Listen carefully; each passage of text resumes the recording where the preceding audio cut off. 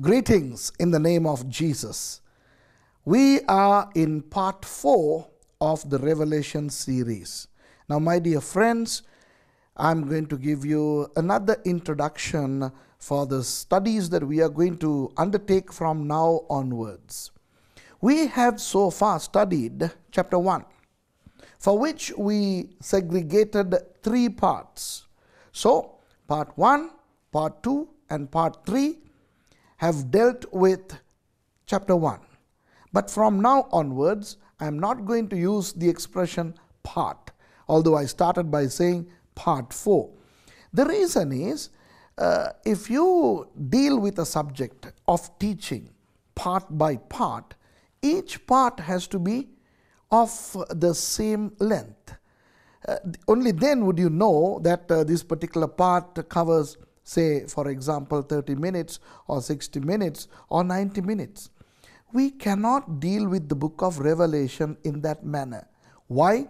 Because from chapter 2 onwards, there are not information that we can cut into one particular time frame. But if we start dealing with a particular subject, then we have to start and finish it. Some subjects would take 1 hour. Some subjects more than that. Some subjects less than 1 hour. Therefore, I will call each of these sections segments. So today we are in our next segment of starting to deal with chapter 2. And then in the forthcoming segments, I would refer to the foregone segments and the forthcoming segments and the current segment. Are you with me? Therefore, my dear friends, I will now furnish a little information by way of an introduction pertaining to chapters 2 and 3 of the book of Revelation. Now, if you remember in part 1, I said that the book of Revelation can be divided into 2 main sections. Chapters 1, 2, and 3 deal with the church age. Now, when did the church age commence? In Acts chapter 2, when the Holy Spirit descended on the people, and they all began to be filled with the Spirit, speak in tongues, and utter prophecies. Now, that was when the church started. Now, when does the church age end? When the church is raptured. We know that rapture is something that we find in the Bible, and in the forthcoming segments we will deal with rapture in detail, referring to Thessalonians and other passages of scripture as well. So first, second, and third chapters of Revelation deal with the church age.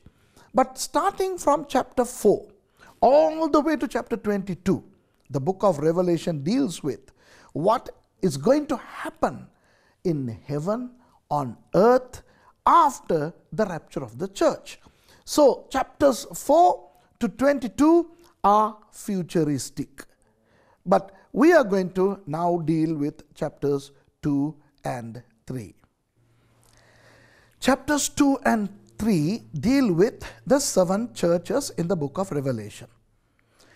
In parts 1, 2, and 3, I touched on the 7 churches, in which I said that there are 3 interpretations. All 3 are correct for the 7 churches of Revelation. Number 1, the 7 churches truly existed in Asia Minor, which is in present-day Turkey, Istanbul, and today the areas where the 7 churches stood are visited by a lot of people who would like to go and visit those places, and they can see ruins of the civilizations that existed in the 1st century at the time John wrote the book of Revelation. So interpretation number 1, the literal 7 churches. In other words, if chapter 2 deals with the church in Ephesus, yes, in Ephesus a church truly existed, and they were the initial recipients of the message to Ephesus. Then Smyrna, the place called Smyrna truly existed, and there existed a church which became the initial and the original recipient of the message. So all the 7 places truly existed where these churches truly existed, and those churches were the original recipients of the 7 messages given to those churches by the Lord Jesus Christ in chapters 2 and 3. That's interpretation number 1. Interpretation number 2, which is also true, is the church age, as I said, from the commencement of the church to the rapture of the same, is divided into 7 eras. Now, those 7 eras are not equal. The first era is not as the same size in length of the second era. The sizes of each era differs, but the 7 churches represent 7 church ages. Now, I will be explaining about these, and I will give you historical detail pertaining to what transpired in those eras which coincide with the messages of Jesus in these chapters. Interpretation number 3. Almost every church, your church, my church, and every church, each church that existed from the inception of the church till the rapture, there are going to be many other churches that will commence, that will spring up in the future, right? Now, right, when I'm talking to you, I don't know how many churches would be springing up all over the world, because churches are starting. And all those churches come into this frame. Why? Because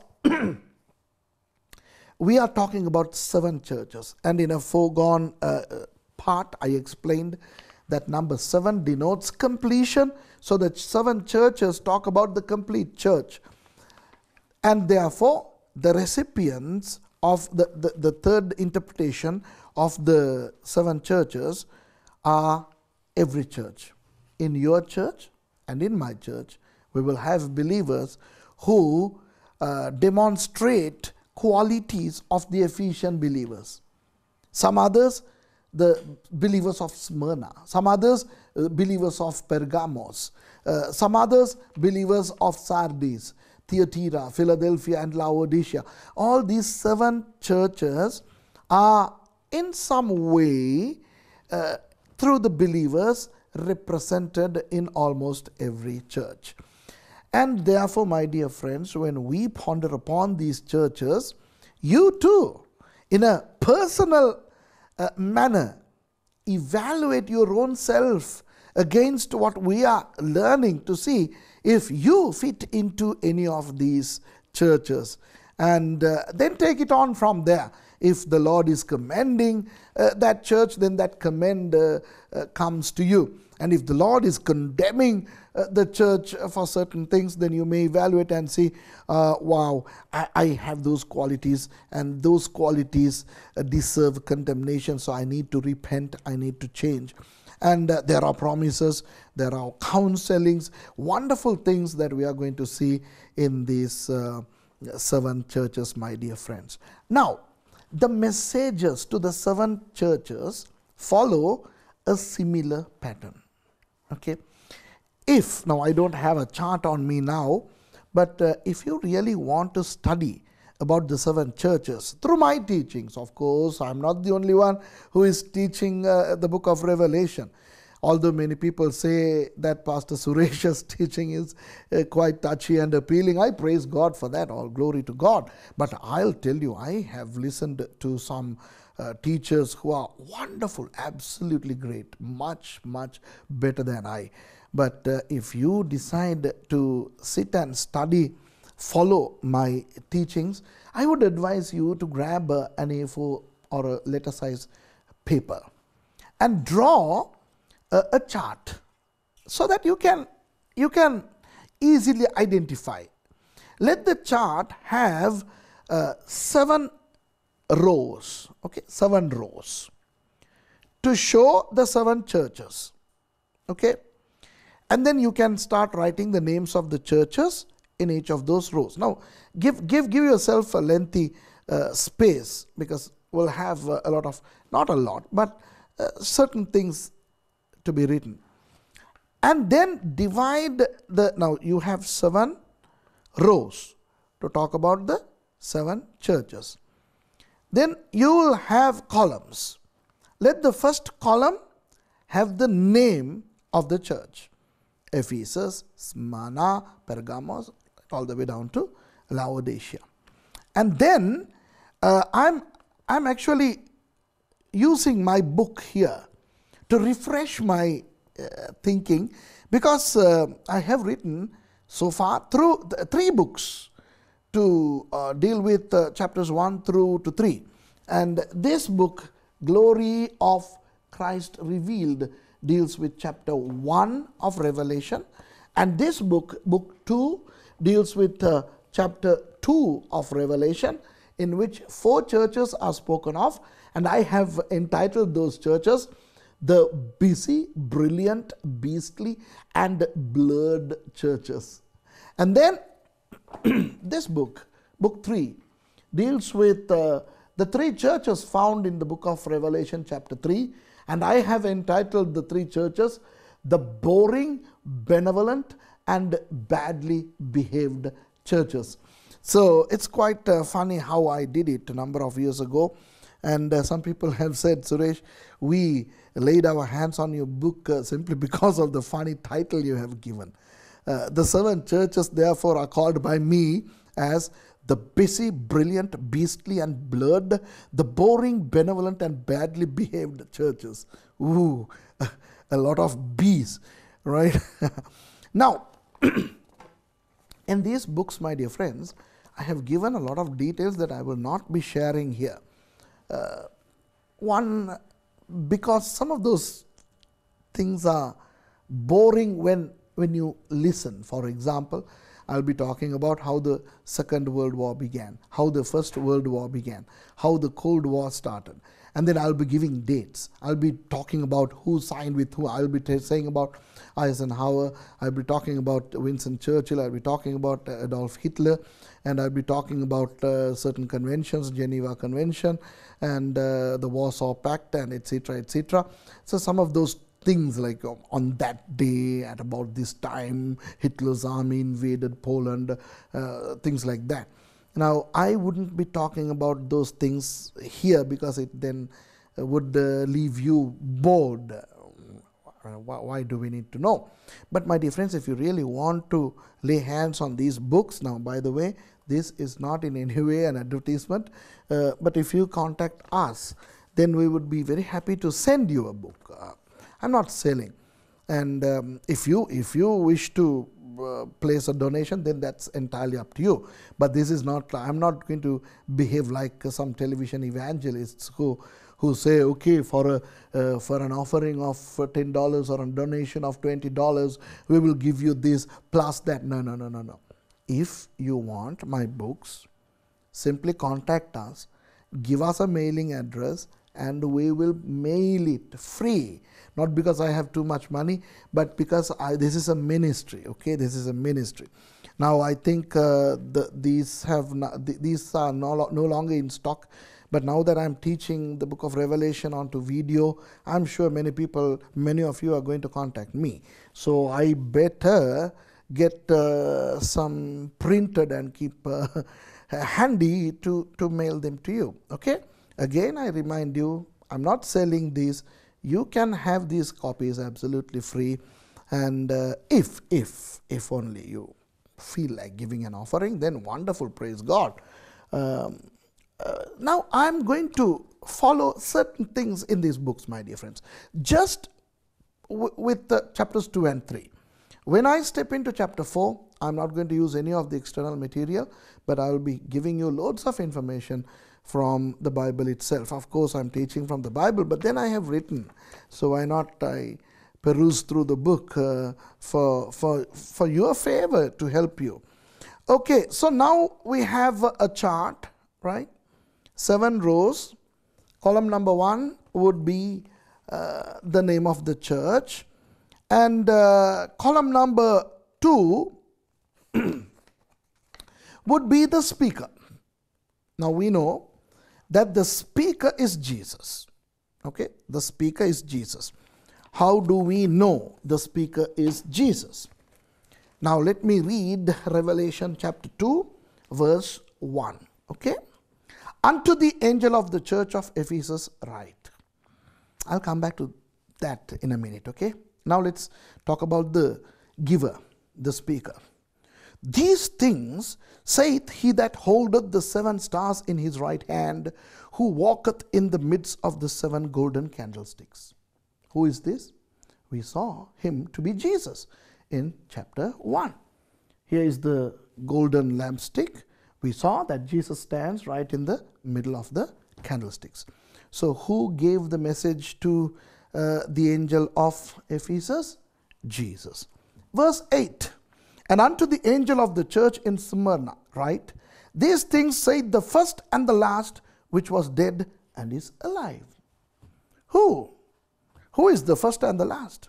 And who was dead and is alive? Jesus. Remember, this is Jesus, not the Father, not the Holy Spirit. Although in Trinity we know that the Father, Son, and the Holy Spirit are one, there are 3 persons. The Father did not die on the cross. The Holy Spirit was not buried, and he did not rise again from the dead. Although the 3 personalities are one, we believe in one God. He is in 3 persons. Remember in part 1 I explained how John was giving greetings to people from the triune God, separately from the Father, from the Holy Spirit, and from the Son. On the same token, I want you to know that in the book of Revelation, the Father's function is quite different to the function of Jesus, which then in turn is different to the function of the Holy Spirit. And therefore, my dear friends, we know that the giver of the message to Ephesus is Jesus. And here in Smyrna, we see that they also received the message from Jesus. Verse 12, church number 3. And to the angel of the church in Pergamos write, these things saith he which hath the sharp sword with 2 edges. Again, that's Jesus, referring back to chapter 1. All the 7 churches show Jesus as giving the messages to them, and Jesus is depicted with the description found in chapter 1, which we have studied in part 3. And we are also going to look into semi-detail when we deal with each of the churches. Mind you, I'm still giving you the introduction to the messages to the 7 churches in Revelation 2 and 3. Church number 4, verse 18. And unto the angel of the church in Thyatira write, these things saith the Son of God, which hath his eyes like unto a flame of fire, and his feet are like fine brass. We know that is Jesus. Church number 5, chapter 3, verse 1. And unto the angel of the church in Sardis write, these things saith he that hath the 7 spirits of God and the 7 stars. Who was that? Who was having the 7-fold spirit on him and the 7 stars on his right hand? Jesus. Church number 6. And to the angel of the church in Philadelphia, verse 7, right? These things saith he that is holy, he that is true, he that hath the key of David, he that openeth and no man shutteth, and shutteth and no man openeth. Again, Jesus.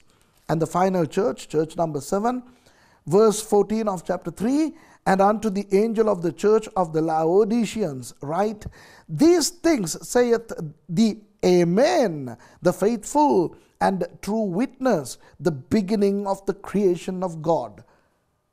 You see that? The giver of the messages to all the 7 churches is none other than Jesus. Jesus gives the message to those churches, to the angel of the church. I'll come to that in a minute. But at the end of the message, the Holy Spirit does something. Look, chapter 2, verse 1 to 7, you see the message to the church in Ephesus. But look at verse 7. He that hath an ear, let him hear what the Spirit saith unto the churches. Wow. Now, verse 1 says, unto the angel of the church of Ephesus write, these things saith he that holdeth the 7 stars in his right hand, who walketh in the midst of the 7 golden candlesticks. Friends, the recipients were the whole congregation of that church. And that is why the Lord is giving to the angel or the shepherd of that church. But what Jesus gave to the Ephesian church, the Holy Spirit takes and gives to all the churches. Not to everybody, not to every individual, but for he and she who is willing to hear what the Holy Spirit says. Wow, wow, wow. Hey, aren't you excited? Aren't you excited about this wonderful thing? The Lord Jesus is giving to an individual church a message. Okay? The Holy Spirit is taking that message and He is giving the message to all the churches. And He says, look, just because I'm giving to all the churches, I'm not expecting every one of you to listen. He who hath an ear, let him hear what the Spirit saith unto the churches. That was an expression that was used in the ancient Jewish tradition to show a teachable attitude. Those who are willing to take on board what the Holy Spirit is saying. So we saw in verse 7 that the Holy Spirit is taking the message given to Ephesians by Jesus and is giving to all the churches.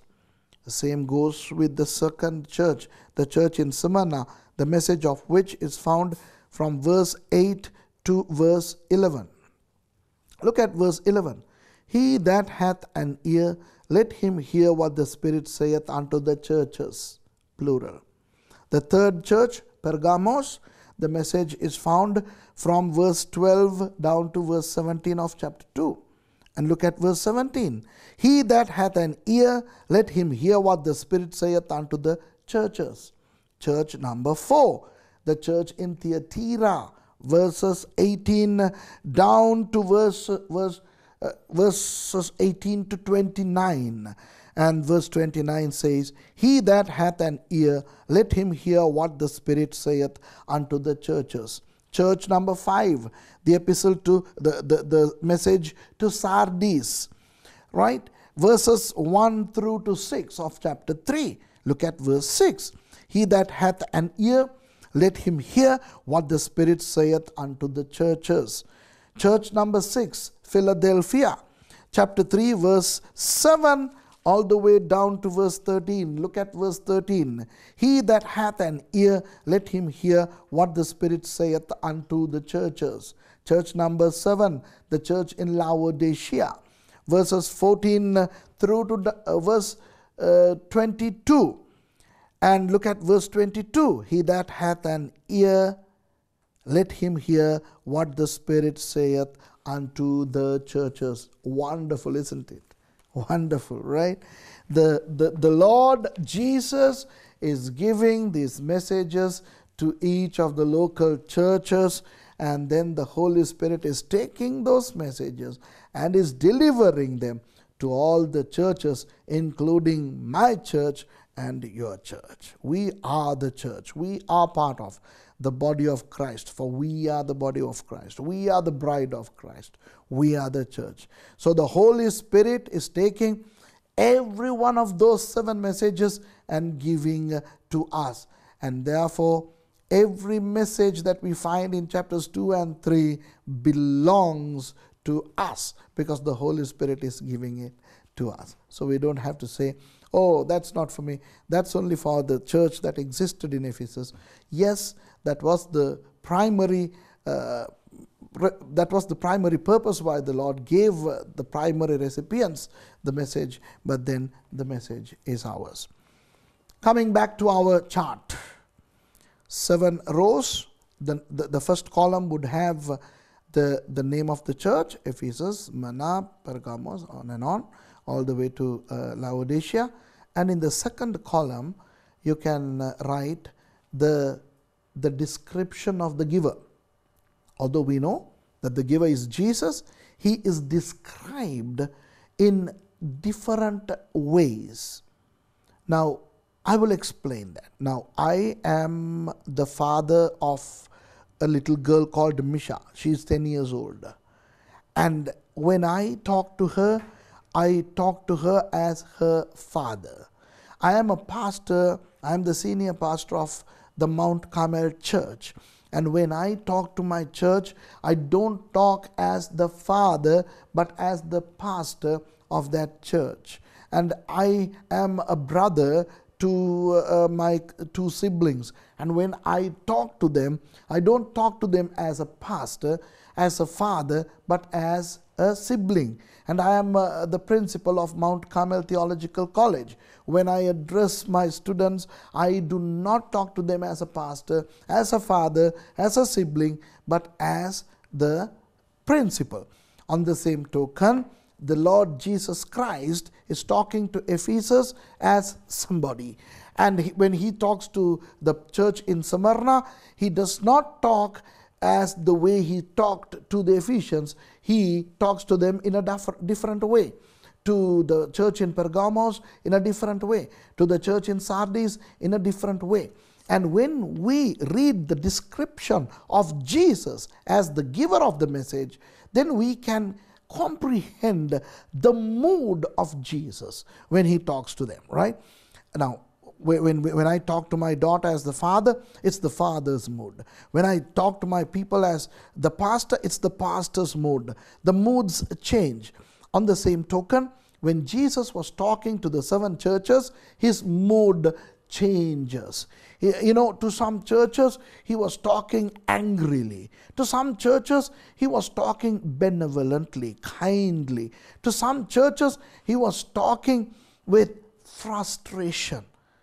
And to the 7 churches, Jesus talks in 7 different moods. So your second column should have the giver, and against each of the church, we are going to write the mood of the giver by way of how he is described in the initial verses. So that's column number 2. The speaker is introduced.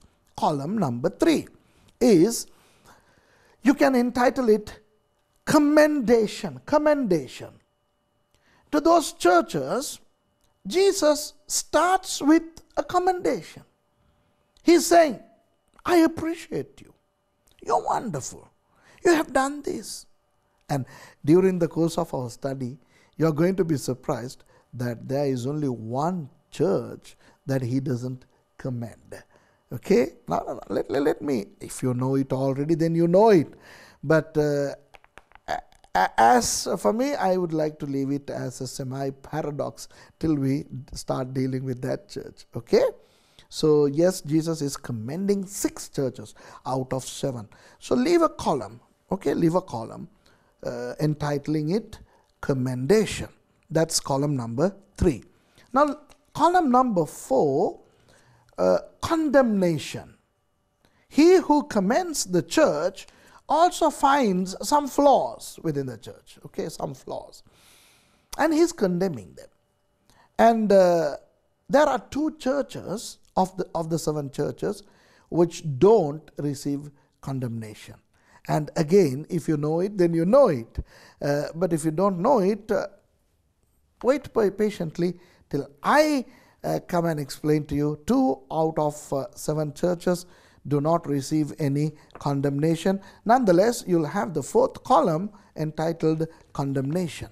Now, column number 5, write counsel. the Lord is counseling. I mean, He's counseling, I mean, He's not condemning to discard them. He's not telling them off and kicking them out. But He's saying, okay, now I want to give you an advice. Repent or do this or whatever. Okay, so that's a counseling. That's column number 5. And column number 6, you can write the secondary recipients, or how can we put it? Because that's when you are going to see what the Holy Spirit is saying to the churches. Now, Jesus is talking to those literal churches, but the Holy Spirit is taking the message and He is giving to all the churches. So let's leave a column number 6, to see what the Holy Spirit has to say. So we'll say what the Spirit saith. Okay? And then column number 7 is reward. Now, Jesus is giving a counseling, okay? He is condemning, he is commending, and then he is counseling. And if those who take on board what he counsels and also what the Holy Spirit says, then there is a reward. There is a reward. So column number 7 could be reward. Okay? And then somewhere in between, maybe you may want to add another column towards the end. Just write down the church era. Remember, I told you that all these 7 churches speak about 7 church eras, starting from the inception of the church till its rapture. And I will explain. You can leave a column number 8 if you like, to show what church era does the Ephesian church represent. What church era does the Smyrna church represent? And so on and so forth, all the way to the church in Laodicea. And automatically the church era of Ephesus should commence with the starting of the church. Until when? I'll come to that eventually. And the church in Laodicea, the last church, started at some point. I'll talk about that when we talk about the church in Laodicea, but it should go all the way to the rapture of the church. And if you are going to sit and study Revelation from me through these videos, then I advise you, it's not advice, I humbly request from you to make a little chart of 7 rows and 8 columns and start filling in your own little way, in short, to see what the 7 churches, the messages to the 7 churches mean. And then I believe eventually it could become a great blessing to you. And if you are a Bible teacher, if you are a pastor, you can go ahead and teach. And if you have the chart handy, that'll be wonderful. Now, I taught the book of Revelation to my students not too long ago, and the assignment for chapters 1, 2, and 3 that I gave was making a beautiful big chart on bristle board for them to keep it lifelong. And they have done a marvelous job. Wow, what pretty charts they came out with. And I was so impressed, huge charts, and the columns, and they colored, they used different colors for each of the columns and rows, and very impressive. Some students had done, of course everyone did a wonderful job, and some of their charts were outstanding. Those charts were not done in English. I could have shown you the charts, but they were done in Tamil, and I was impressed. So my dear friends, I encourage you to do those charts.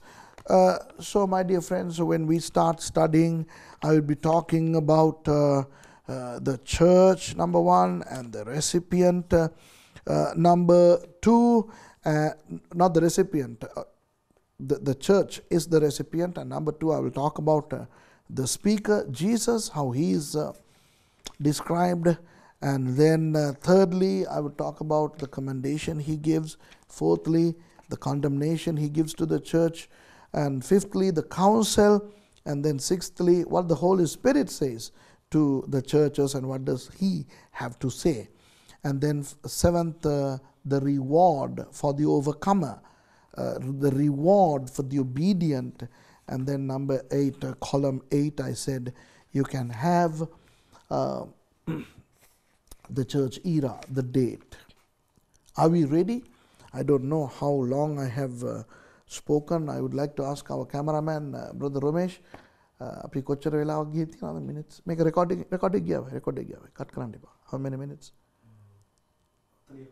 40 minutes. Okay.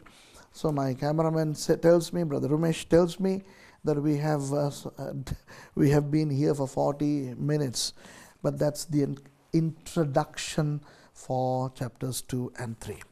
And I am now ready to start my message about the first church in the book of Revelation, the Ephesian church. And I have called that in my book the BC church, the BC church of Ephesus. Now, chapter 2, verses 1 through to 7. And let me read the whole message first, and then we'll go in detail. Unto the angel of the church of Ephesus write, These things saith he that holdeth the 7 stars in his right hand, who walketh in the midst of the 7 golden candlesticks. I know thy works, and thy labor, and thy patience, and how thou canst not bear them which are evil, and thou hast tried them which say they are apostles, and are not, and hast found them liars, and hast borne, and hast patience, and for my name's sake hast labored, and hast not fainted. Nevertheless, I have somewhat against thee, because thou hast left thy first love. Remember, therefore, from whence thou art fallen, and repent, and do the first works, or else I will come unto thee quickly, and will remove thy candlestick out of his place, except thou repent. But this thou hast, that thou hatest the deeds of the Nicolaitans, which I also hate. He that hath an ear, let him hear what the Spirit saith unto the churches.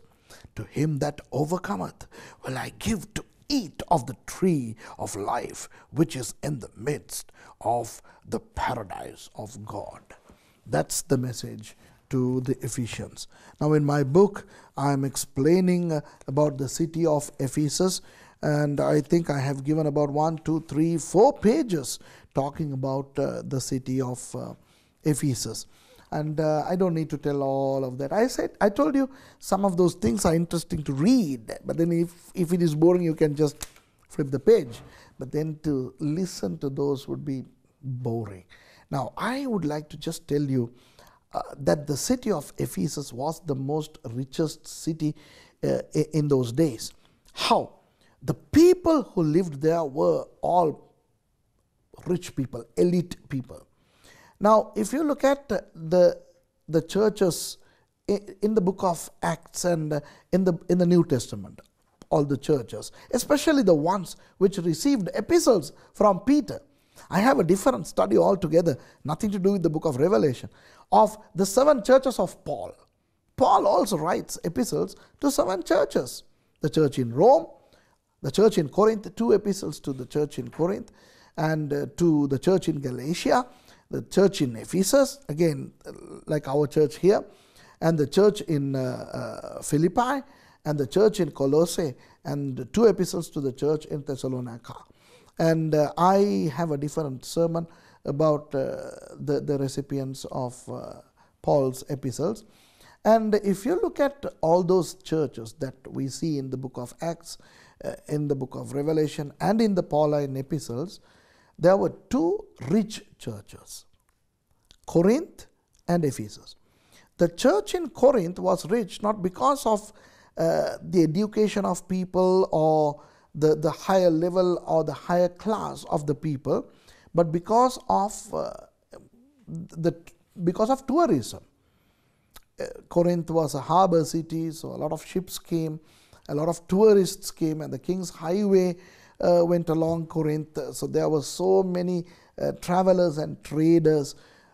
There was a lot of foreign money involved, and that was why Corinth was rich. But Ephesus was the other next city, not because of any foreign income or trade or anything of that sort, but the people who lived in Ephesus were the rich class of people. Perhaps the lawyers, the doctors, the engineers, all the high-flown people lived in Ephesus. And we see in Acts chapter 19 how the gospel reached Ephesus, and some people who received the Lord Jesus Christ as their personal Savior brought all their books and they burnt them in Ephesus. A lot of things transpired in Ephesus. And our man here, the writer of the book of Revelation, John, was also the bishop of Ephesus when he got arrested by the Romans and was exiled into the Isle of Patmos.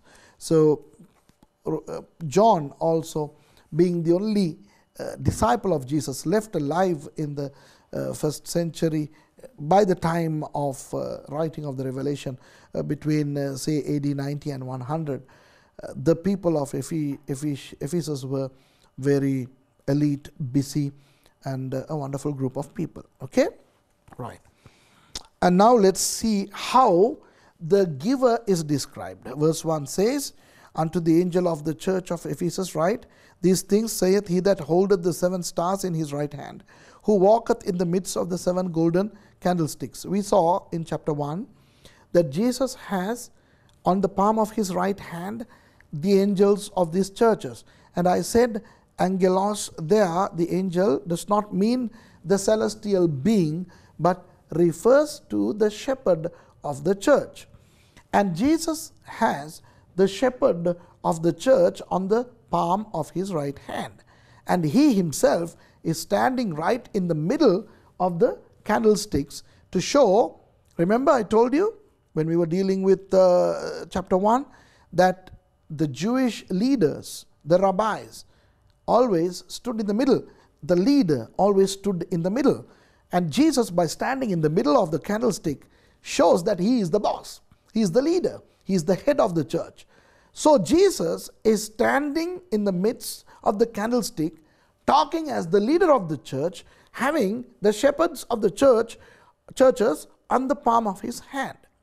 And every one of these messages commence by saying, "To the angel of," to the shepherd of. And that shows the method in which Jesus would like to convey his message to the church. Although I believe that the Lord can talk to us individually. He does, through the word, through dreams, through prophecies.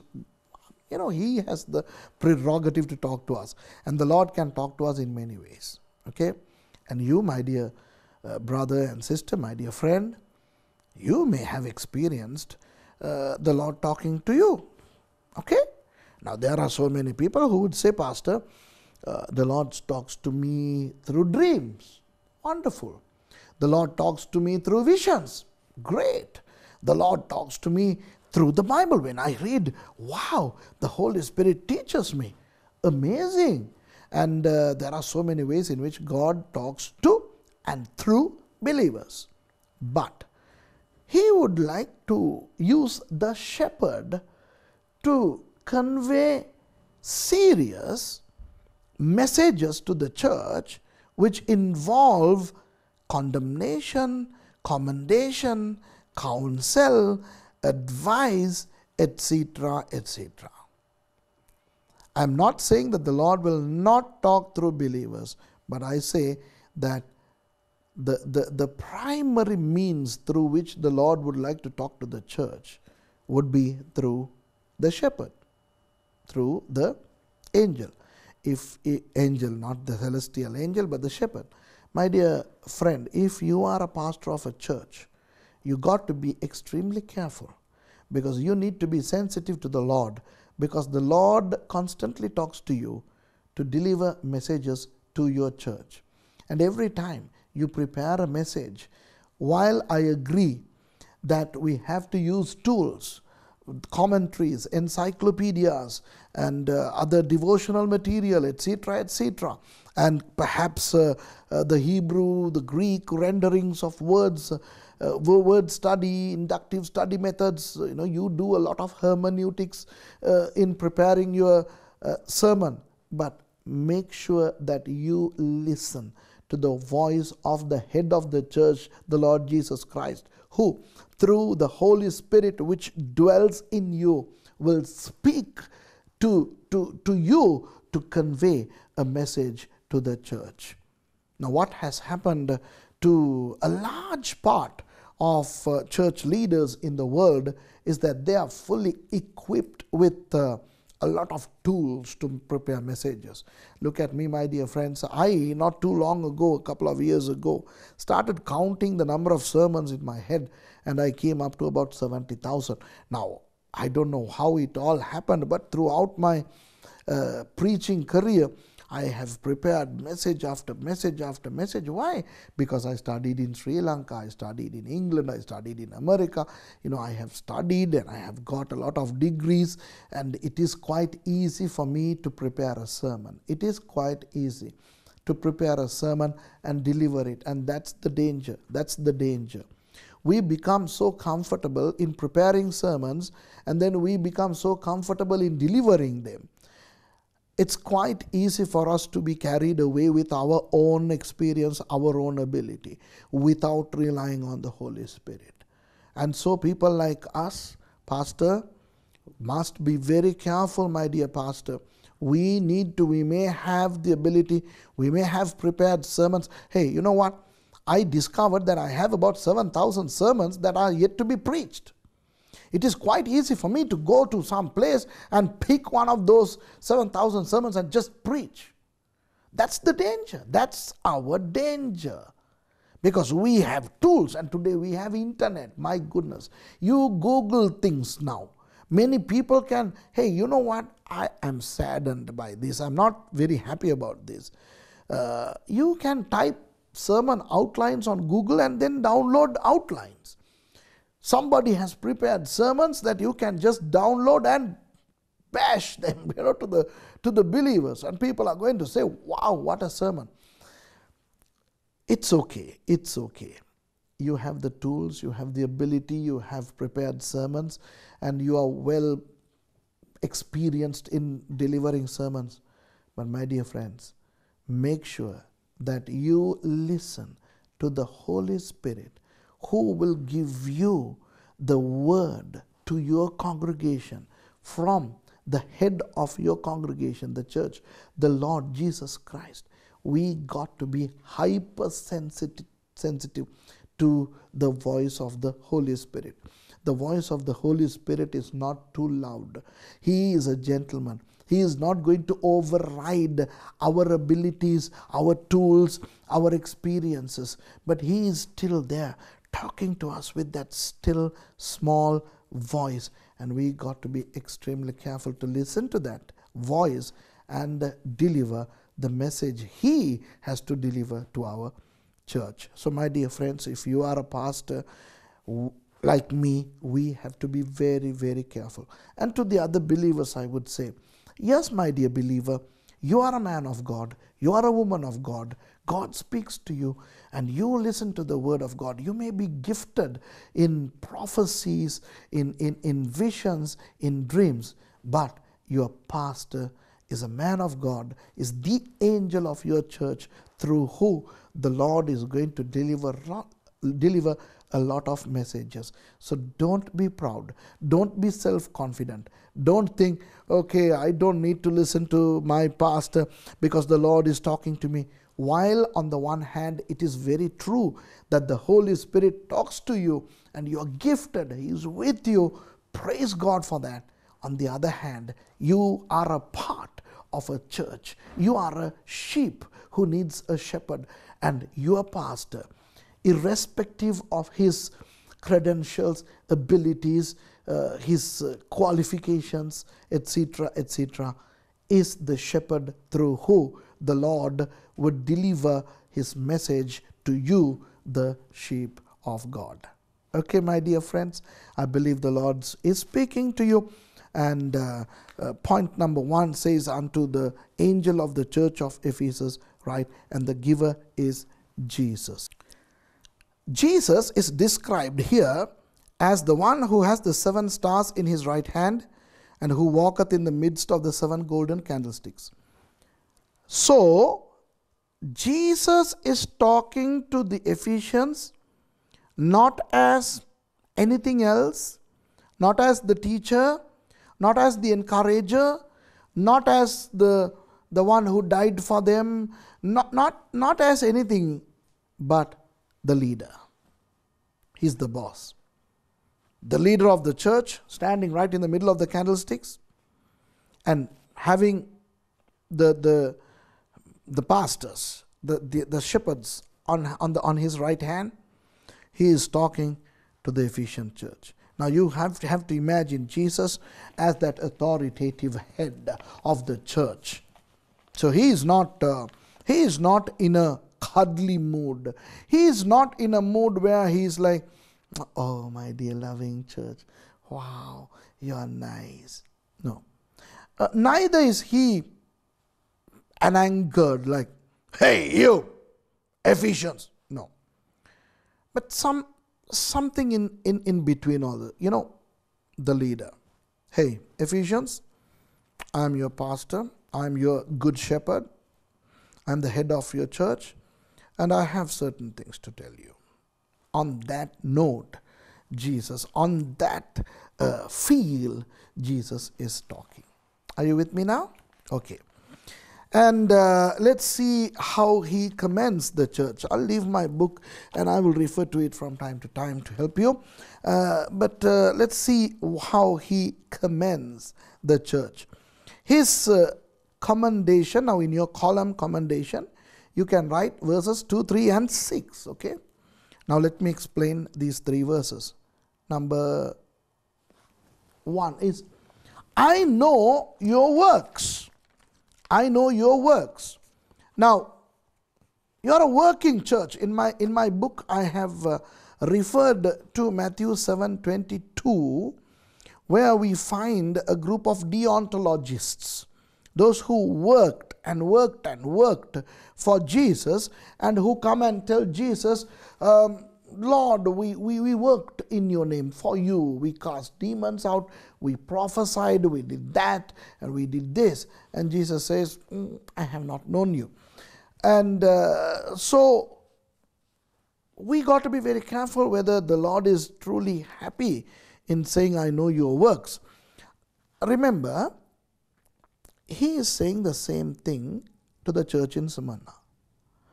Now, in this context, I know thy works refer to the busy work that the church in Ephesus was involved in.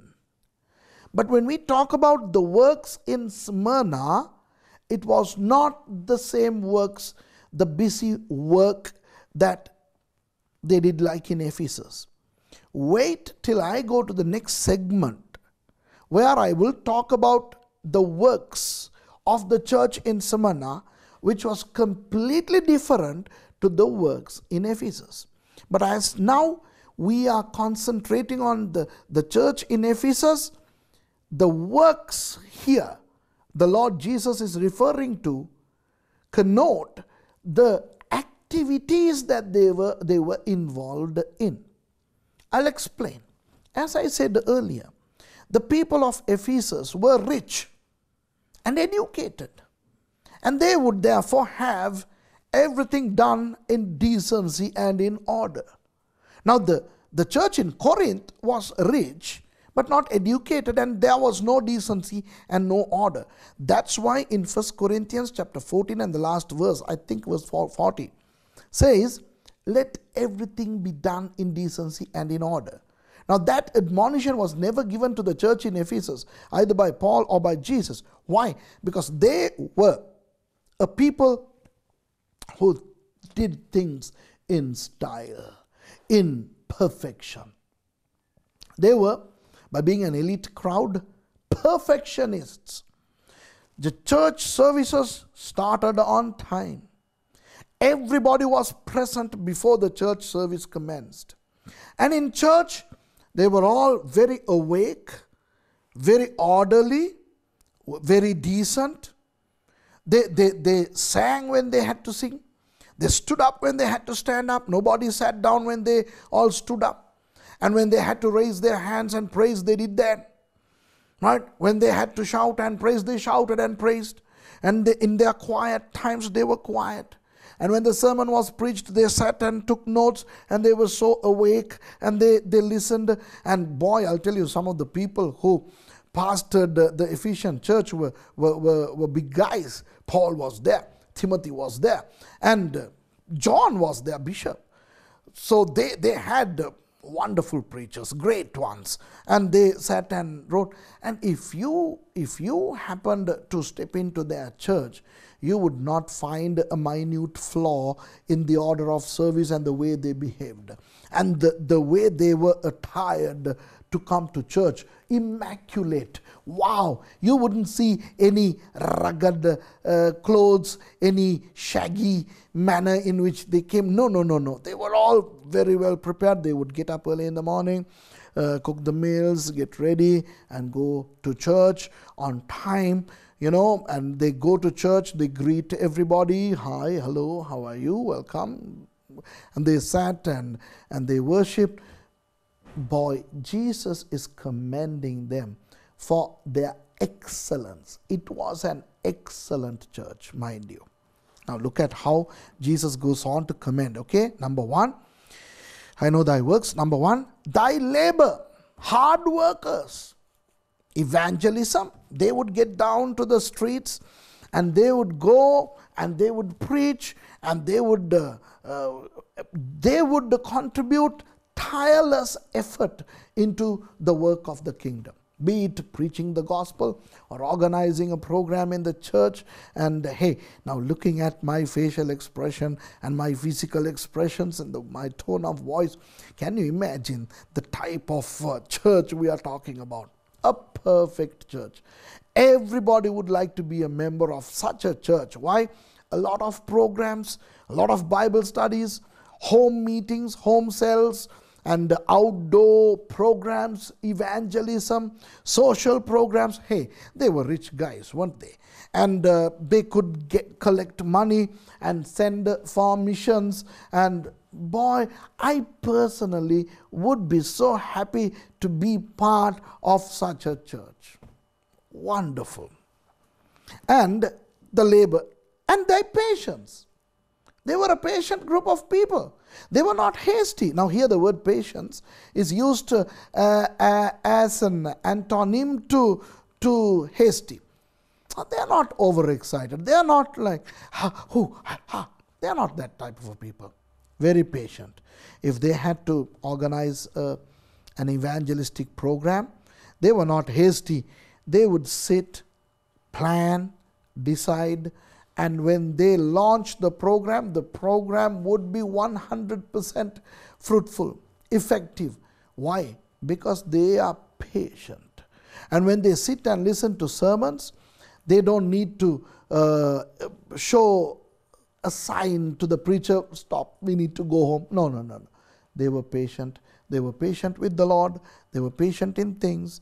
So yes, they were hard workers in terms of church activities, and they were very patient people also. And how thou canst not bear them which are evil. Yeah, they did not tolerate evil. If somebody had a sin or a problem or something that need to be dealt with, they would not allow that in the church. They would bring the person to the leadership and they would deal with the person. They cannot tolerate evil. Although they were happy to have people, unsaved people come to the church, They can come, but then they need to change. They cannot allow their sin to come into the church. Leave sin away. You need to change. We will not tolerate evil. And look at this. And thou hast tried them which say they are apostles and are not, and hast found them liars. Now, we are living in an age and era, my dear friends, that every Dick, Tom and Harry is willing to call himself an apostle, a prophet. Oh my word, when I see some people who hand me visiting cards, I am shocked to smithereens to see the number of titles these people hold. Reverend, doctor, prophet, apostle, evangelist, and there is no space to write their name. And after their name, they'll have BA, BD, MA, DD, DMin, PhD. Boy, before and after their names, they have so many titles and degrees. Amazing. But sometimes, some of those people come to me and try to get my pulpit to preach and try to get me to come and minister to them. But I'm very careful. I'm like these efficient people.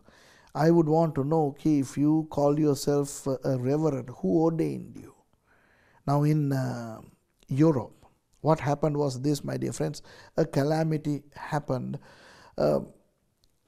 in Sri Lanka. There was a 30-year-old civil war. So during the civil war, many people fled the country to Europe and some other countries. There are so many Sri Lankans living in Europe, in America, in India, in Africa, in Korea, and many parts of the world. As a traveler to these places, I sometimes come across these people. Quite unfortunately, these Tamil people who went to these countries and got saved have become pastors, not through any procedure. Now, to become a pastor of a church, you got to have procedures. If you read the books of Timothy and Titus, those 3 epistles are called by us the pastoral epistles. 1 Timothy, 2 Timothy, and Titus. There, the Holy Spirit, through Paul, is giving us the guidelines as to how a pastor should be, how an elder should be, how a deacon should be. But when these people went to these foreign countries and they got saved, and through their exuberance, their excitement, and the impetus they got through their salvation, they came into the ministry, and they did not undergo any formal training, or they were not under any proper leadership. And there are so many, hundreds of self-acclaimed, self-appointed pastors, prophets, and apostles. Unfortunately, they don't fit into the criterion at all. While I believe that the Holy Spirit can call anybody to become anything in the church and the Holy Spirit would empower them, I believe, and I see in the Bible, that a formal system of training and appointing is there in the Bible. The Lord has clearly outlined as to how people should be chosen into the ministry, how they need to be appointed into the ministry. You remember what happened in Acts chapter 6. The Grecian widows were not treated properly when it came to eating at the tables. And the Greeks murmured against the Jews for the Greek widows who were suffering. What did the apostles do? The apostles told them, hey, it's not our job to look after the tables. We have to pray and teach the word. You choose from among yourselves 7 people who are full of the Holy Spirit and who have a good rapport with the people, who have a good report of well-mannered behavior among people. Bring them to us. We will lay our hands and appoint them to be deacons over table, serving at the tables. And people like Philip, people like Stephen, the first martyr, were among those 7 people who were appointed, even to share, even to distribute food at the table. A decent manner in which they were appointed was followed. How much more for a pastor? How much more for an apostle? How much more for a leader who is responsible over many people? How much more? Now Paul was called by Jesus in an amazing way. Look, I was not called the same way Paul was called. I don't think many of you could say, yeah, the Lord met me the same way he met Paul. Paul was on his way to Damascus to persecute the churches, and the Lord Jesus appeared to him. It was a huge shining light, and Paul, who was Saul at that point, fell off the horse and he became blind. And the Lord said, you go and I will send you somebody. And the Lord simultaneously spoke to a man of God called Ananias. And Ananias came, laid his hand on Saul and prayed, and he received his sight. And then he went to Arabia for 3 years. Now, there are speculations as to why he went to Arabia. Some scholars believe, like me, that he was receiving proper training to be an apostle, because he had to unlearn a lot of things that he had learned as a Pharisee, as a former leader of the Sanhedrin Council, before he could embark in the ministry of the gospel. He came back to Jerusalem. He showed himself to James, and then in Acts chapter 13 we see that when they were all praying, the Holy Spirit spoke to the church and said, separate unto me Barnabas and Saul for the ministry that I have called. And then they separated Saul is Paul, right? I'll call him Paul. Paul and Barnabas for the ministry. And then Paul started ministering unto the Lord. Now, Paul did not step into the ministry the day after he got saved. It took at least 3 years before he could venture out in the ministry to which the Lord had called. Okay? So, there should be a time of preparation for somebody to become a man of God.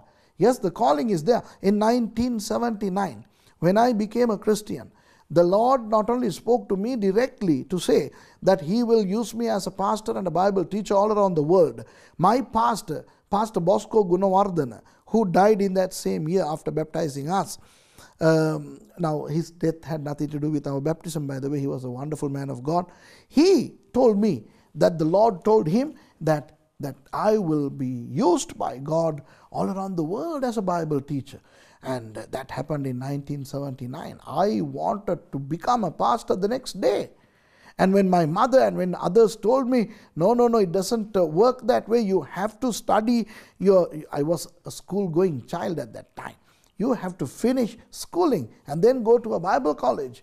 And I was like, come on, the Lord is going to come. And the Lord has called me into the ministry.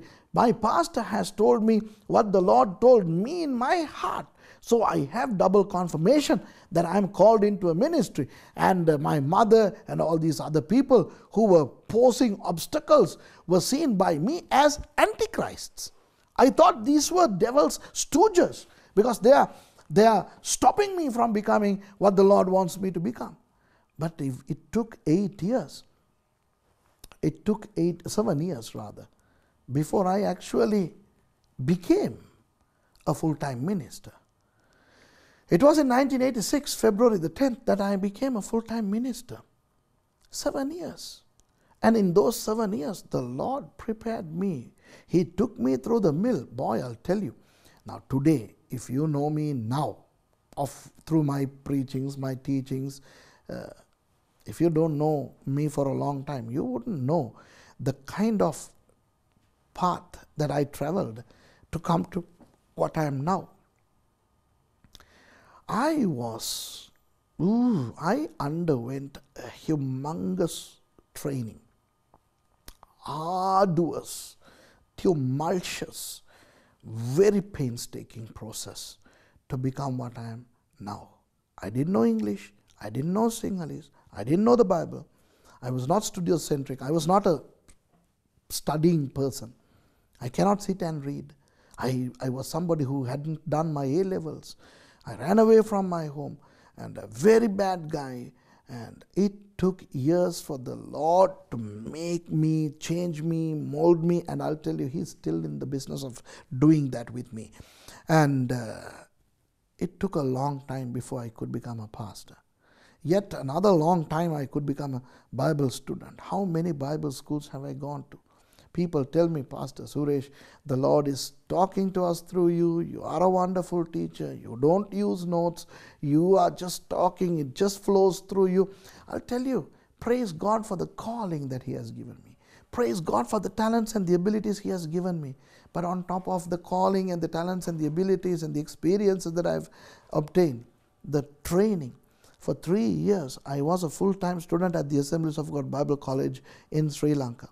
And I really praise and thank God for Dr. Colton Vikram Ratna, who was my principal, for Pastor Elfridge Fernando, who has gone to be with the Lord, my dean, his wife, a dear lady who had to go through a lot of trouble molding people like me, Sister Ayla Fernando, and their son, Pastor Johan Fernando, and then Pastor Willie Chelaya, who is right now the principal of that same school, and his wife, Sister Sandra Chelaya, and for Pastor Freddy Pereira, who taught us. He has gone to be with the Lord, and Pastor Ian Veeravardhana, who taught us theology, who is in Australia now, and Pastor Simon Fuller, who taught me the initial letters of Greek. Today, I am reading my Bible in Greek. I have finished my advanced biblical Hebrew, Greek, Aramaic, and Akkadian in year 2000, but he was the one, Pastor Simon Fuller was the one who taught me Alpha, Beta, Gamma, Delta, and a lot of other teachers whose names I haven't time to mention, Pastor Vernon Pereira, and many great men and women of God were used to train me to become what God has called me to become for 3 years. Those dear people at that Assemblies of God Bible College had to suffer to train a guy like me. And then I went to England to study. And in England, I studied for 3 years, where I suffered. And if I talk about the suffering that I underwent in England, of course, people know me as somebody who God began to use in England. Yes, but prior to that, the kind of life I lived, and mercy was with me at that time, going through all these troubles and persecutions. Today, many people see Suresh as a building, a rising building, but the foundation that the Lord had to dig was horrendous, very painful. And my dear friends, that is what is needed for a man or a woman of God, a good foundation. And to be used by God powerfully, you need to allow God to dig our lives and eliminate those rubbles and rubbish away from our lives and put in His word and His gifts and His talents into us, and then use us. Ephesians were very particular in people who come and call themselves apostles. If people came and said, I am apostle so and so, the Ephesians would shake hands and say, yeah, but can we have a word with you? And then they would ask questions. They would test them. Who appointed you as apostles? What knowledge do you have of the Lord Jesus Christ? How much of the word do you know? And I'll tell you, from then to now, so many people lied of their ministry. Even today, there are so many people who lie, saying that they are pastors, they are apostles, they are this and that. My dear friends, Jesus is commending the church in Ephesus for testing, for trying. Thou hast tried them which say they are apostles and are not, and hast found them liars. My dear brother and sister, if anybody is teaching to you through the television, if somebody is teaching through the YouTube, if somebody is writing a book and you got your hands on a book, however attractive the teaching may be, you got to be very careful to see whether that person is a genuine apostle, a genuine teacher, or a genuine man of God. Who is that person associated with? Who is that person representing? Of course, God, Jesus, the Holy Spirit, that's one thing. But what sort of a church does he come from? What are the dogmas and the doctrines of that church? You got to be very careful. On that note, I want to tell you where I come from. I was ordained as a minister in 1986. I was given license. I was licensed as a minister in 1986. And I was ordained in 1991 by the Fellowship of Free Churches of Sri Lanka, which functions under Act number 47 of 1975. It's a recognized parliament, lawfully recognized by the parliament. And our church, the Mount Carmel Church and the Mount Carmel Theological College, are recognized or affiliated by the Fellowship of Free Churches of Sri Lanka. I am ordained by them, and I am also an executive member of their executive committee, and I am an executive pastor of Sri Lanka, recognized by the body of parliament recognized church. We need to have a solid background.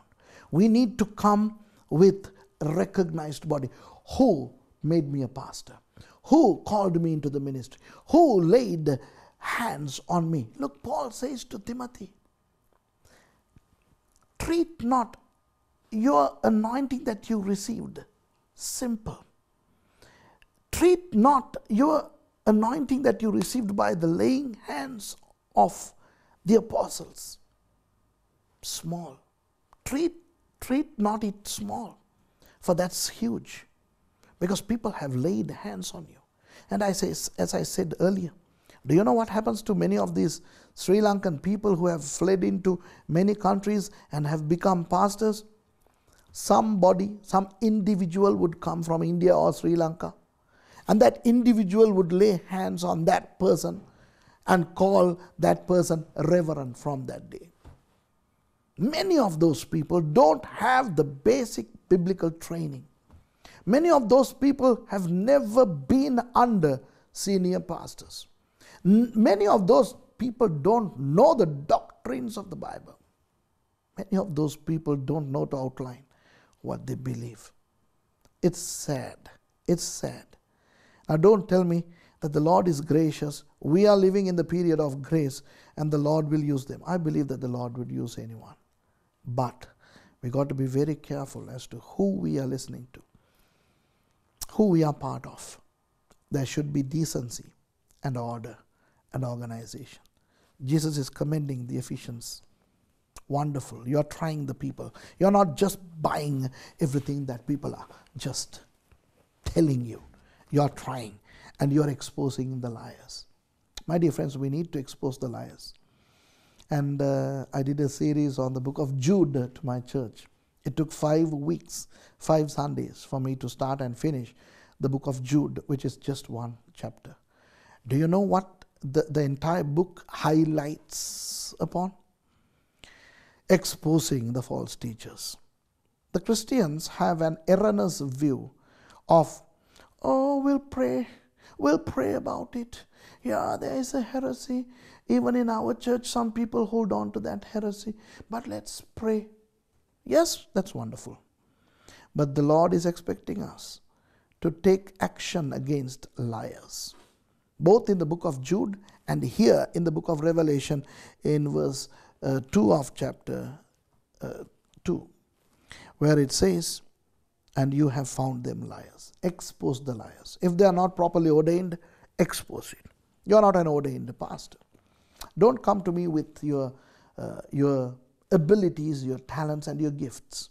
God will give. Hey, if you are a believer, you will be given a gift of the Spirit, right? But just because you can prophesy, just because you can see dreams and God can talk to you through dreams, visions, and prophecies, doesn't mean that you can get up and become a leader of the church. There is a procedure, there is a responsibility, there is a training involved, and a proper way of ordaining you. Ordination is very serious if you read the books of 1st and 2nd Timothy and Titus. And Jesus is commending them.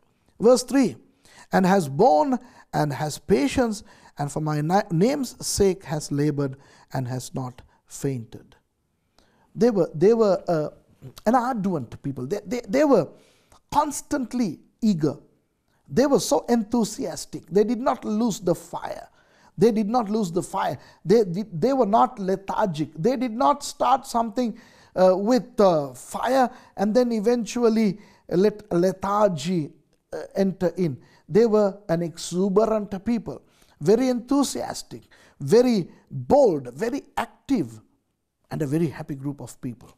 And Jesus is commending them. And look in verse 6, he is commending them for something else. But this thou hast, that thou hatest the deeds of the Nicolaitans, which I also hate.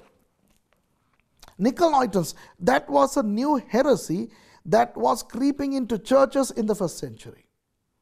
The founder of Nicolaitans was Nicholas, one of the 7 deacons appointed in Acts chapter 6. Wait till I go to the next segment where I will talk about Nicolaitans. Okay?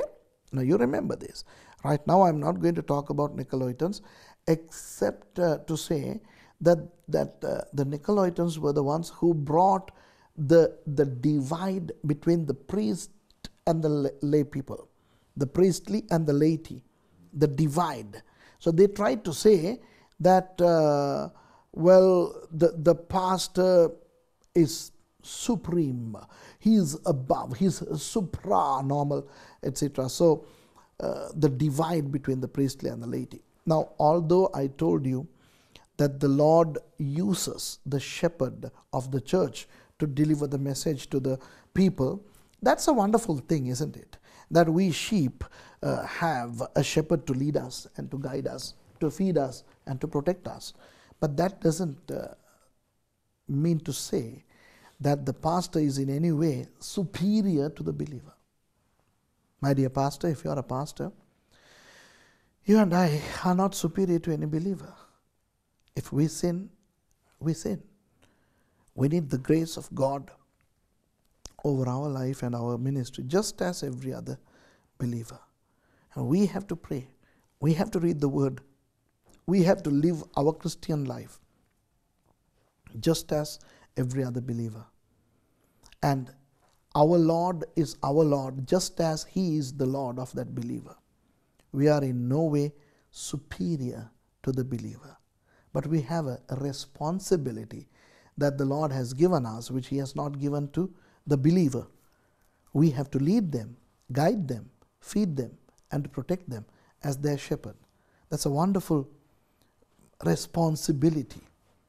But that doesn't mean to say that we can't mingle with them, we are superior, etc. But the Nicolaitans were teaching that, and God hated that. Jesus hated that.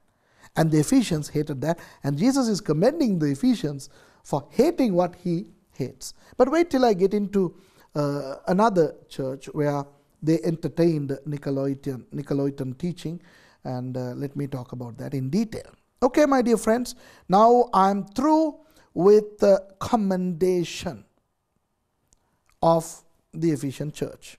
Now let's go to condemnation. Okay, verse 4. Nevertheless, but you're wonderful, you're Ephesian, your labor is great, wow, but nevertheless, I have somewhat against thee. I have one thing against you, because thou hast left thy first love. Oh la la, you have left the first love.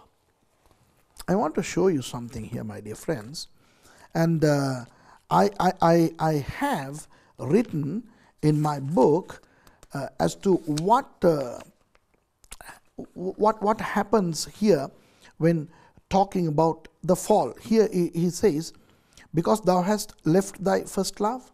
In the King James, left. The Greek word is pepto, which is not just leaving but falling. The same word is used in 1 Corinthians chapter 10 and verse 12. Wherefore, let him that thinketh he standeth take heed lest he fall. The word pepto is used there. Okay?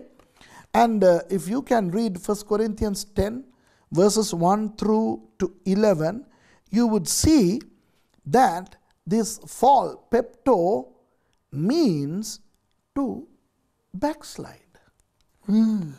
Yeah. That's what I'm trying to tell you here. I'm trying to tell you here that the church in Ephesus, albeit their exuberance, enthusiasm, and their impetus in the Word of God, and their hard labor for the propagation of the gospel, and their care and the carefulness towards the leadership, lest anybody become apostles, Jesus is saying, you are a fallen group of people. Can you see that? Oh, with all this commendation, he says, you are fallen. You have fallen into what? Into sin. Pepto. That's why I said, if you read 1 Corinthians chapter 10, then you will see that fall really means to fall into sin. Not just lower your standard a bit. No. It doesn't mean lower your standard or a little less of what is expected of you. No. It means to fall into sin. Sin of what? Losing the first love. What? So did the Ephesians stop loving the Lord? No. Love versus first love. And the word love here is agape, okay? Because there are other words to denote love, like phileo and eros. But this is agape. Now, my dear friends, the Lord Jesus here, through the message to the Ephesians, shows that although He likes your labor, your preachings, your wonderful ardence to work for the Lord, your exuberance and your enthusiasm, etc., etc., He is more interested in your love for Him. You remember, I would like to draw your attention to one other book written by this same guy, John. Turn with me to John chapter 21. We know that Peter had denied Jesus 3 times, and having seen Jesus twice after Jesus rose again from the dead, on the same day that He rose again from the dead, and then 8 days later when Jesus appeared to them to show Him to Thomas, Jesus didn't show Himself after that, and then they were all despondent, and Peter decided to go fishing, because after all he was the only married man, and that speaks for itself, doesn't it? He was married, and perhaps his wife told him, wife was nagging, hey, you said Jesus, but then He appeared to you, but then where is He? Now you can't do this, you have to start doing something, and perhaps it was the reason why he reverted back to fishing. Okay. Verse 1, chapter 21, I'll read this. After these things, Jesus showed Himself again to the disciples at the Sea of Tiberias, and on this wise showed He Himself. There were together Simon Peter, and Thomas called Didymus, and Nathanael of Cana in Galilee, and the sons of Zebedee, and 2 other of His disciples. Okay, 7 people. Simon Peter saith unto them, I go a-fishing.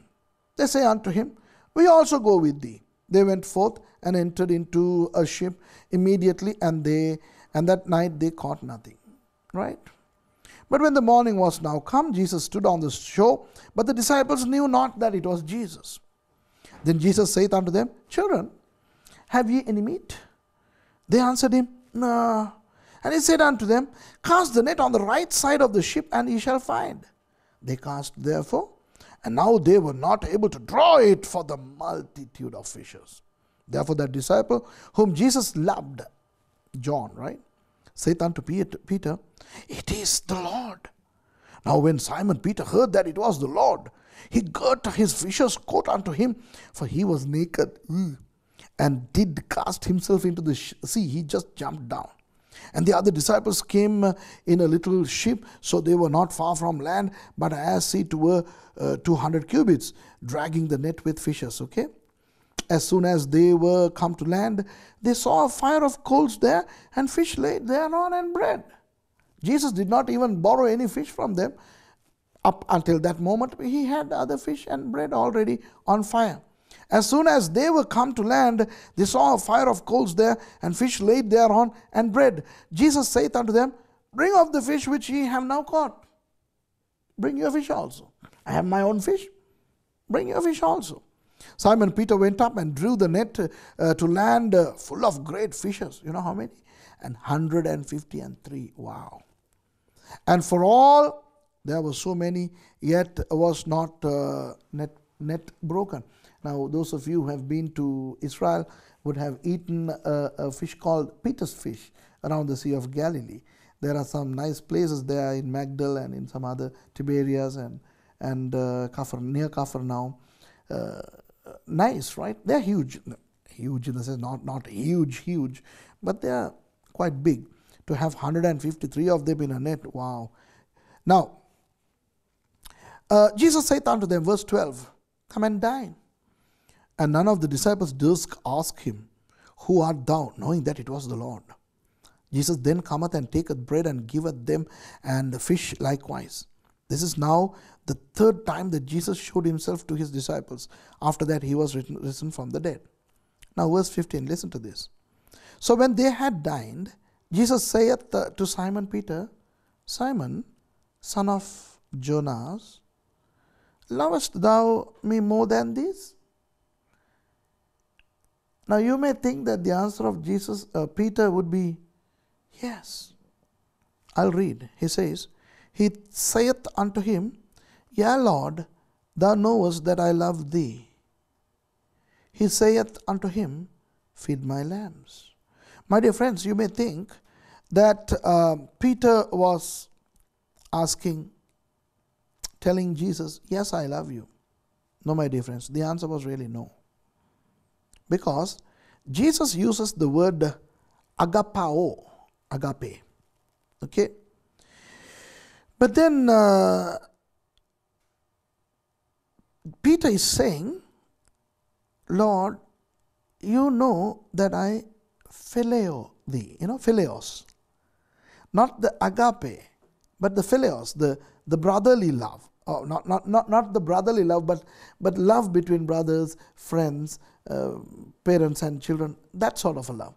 Not the unconditional agape. Agape is the unconditional divine love of God, you know. So he's using the verb phileo. Okay. Now, Jesus said, okay, feed my lambs.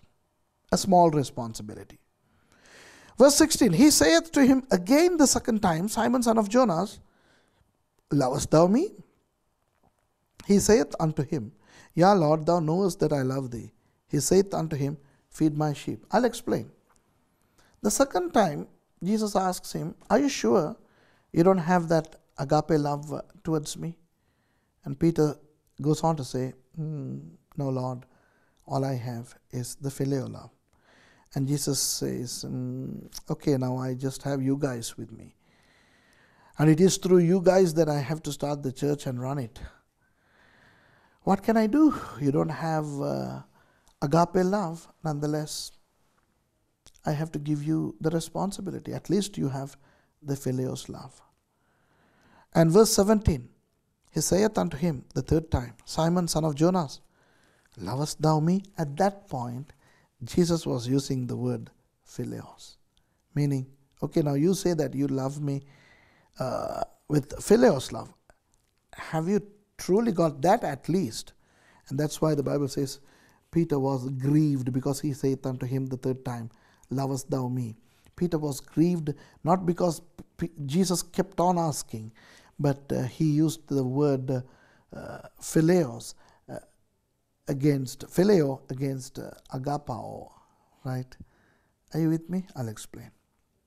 And he said unto him, Lord, thou knowest all things. Thou knowest that I love thee. Jesus saith unto him, feed my sheep. Let me explain this, my dear friends. The reason why I reverted you to an earlier book of the Bible, to John chapter 21, is to show you that the prerequisite to serve the Lord is love. It is out of love that we must serve the Lord. Okay?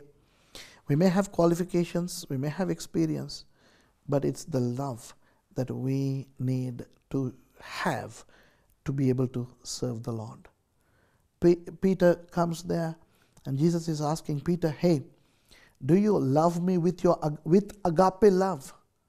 And the answer of Peter is, you know that the love I have for you is the phileos love. In other words, he's saying, no, I don't have agape love, but I have phileo love to give you. And then Jesus says, okay, in that case, you can feed my lambs. A small responsibility. But then again he asks, are you sure, Peter, that you don't have the agape love for me? And Peter says, you know, no, Lord. Maybe Peter remembered how he denied Jesus 3 times. So he's saying, Lord, you know, I don't have agape love. All I have is phileo love. Then Jesus says, okay, you feed my sheep. And after a little while, Jesus is asking a question in a very pathetic way. You know, Jesus was very helpless because I only have you guys to run the church. My job is done. I died and I rose again. Now I have to ascend to heaven. And now I have to send the Holy Spirit. And the church has to start. And the church has to run till I come and rapture the church.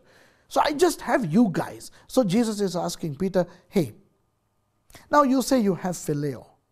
At least, do you really have phileo? That's what Peter was upset about. He was grieved because he was sad that Jesus was asking at least whether do you have phileo. And Peter says, you know that I have phileo in a true sense. And Jesus says, okay, feed my sheep. My dear friends, let me tell you something. If you look at the life of Peter from that moment onwards, till the day he died, the Bible doesn't record his death.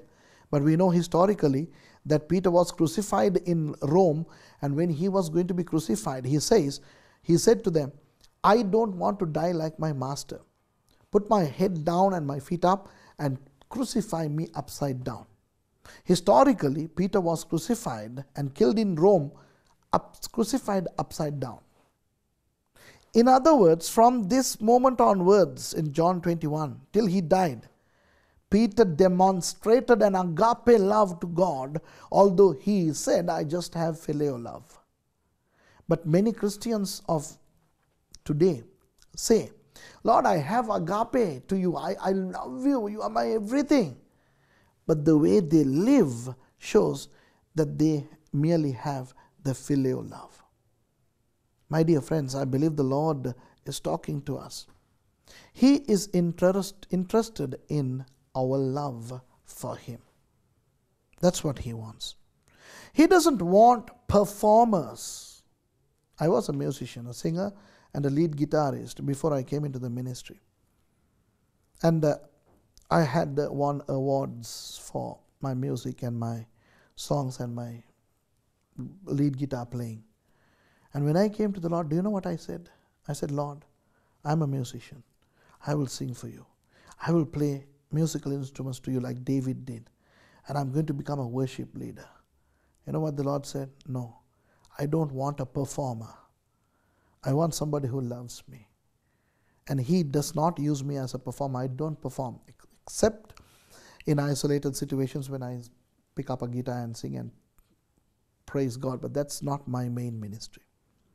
And I have learned to love the Lord in a crazy way, right? I still have to develop that love in me. And I believe that's what the Lord is saying to you too. You can perform. We can have program after program. As I said, look at the Ephesian church. Everything was fabulous. Everything was organized. They were very busy. Their labor was commended. They were so excellent people. They were patient. They did not tolerate apostles. Everything was wonderful. But everything happened as per program, not because of the love they had for the Lord. And the Lord says, I like what you do, but I don't like why you do. You do because you are used to it. You are performing. I don't want performers. I want those who love me. The Lord wants love from us because He loves us. His love for us was unconditional. He initiated in giving us the love. And He in return expects that kind of love from us to Him. And it should be love, the premise on which we should establish our ministry and our functioning in the Lord. The arduous nature, the busy nature, the endurance that we have, the patience that we have will become null if we don't have love. That's what the Lord is talking about here. My dear friends, do you love the Lord the way you loved Him the first? Now, if you tell me, how can I know whether my love for the Lord is true? Compare your love with your love that you had for Jesus when you first became a Christian.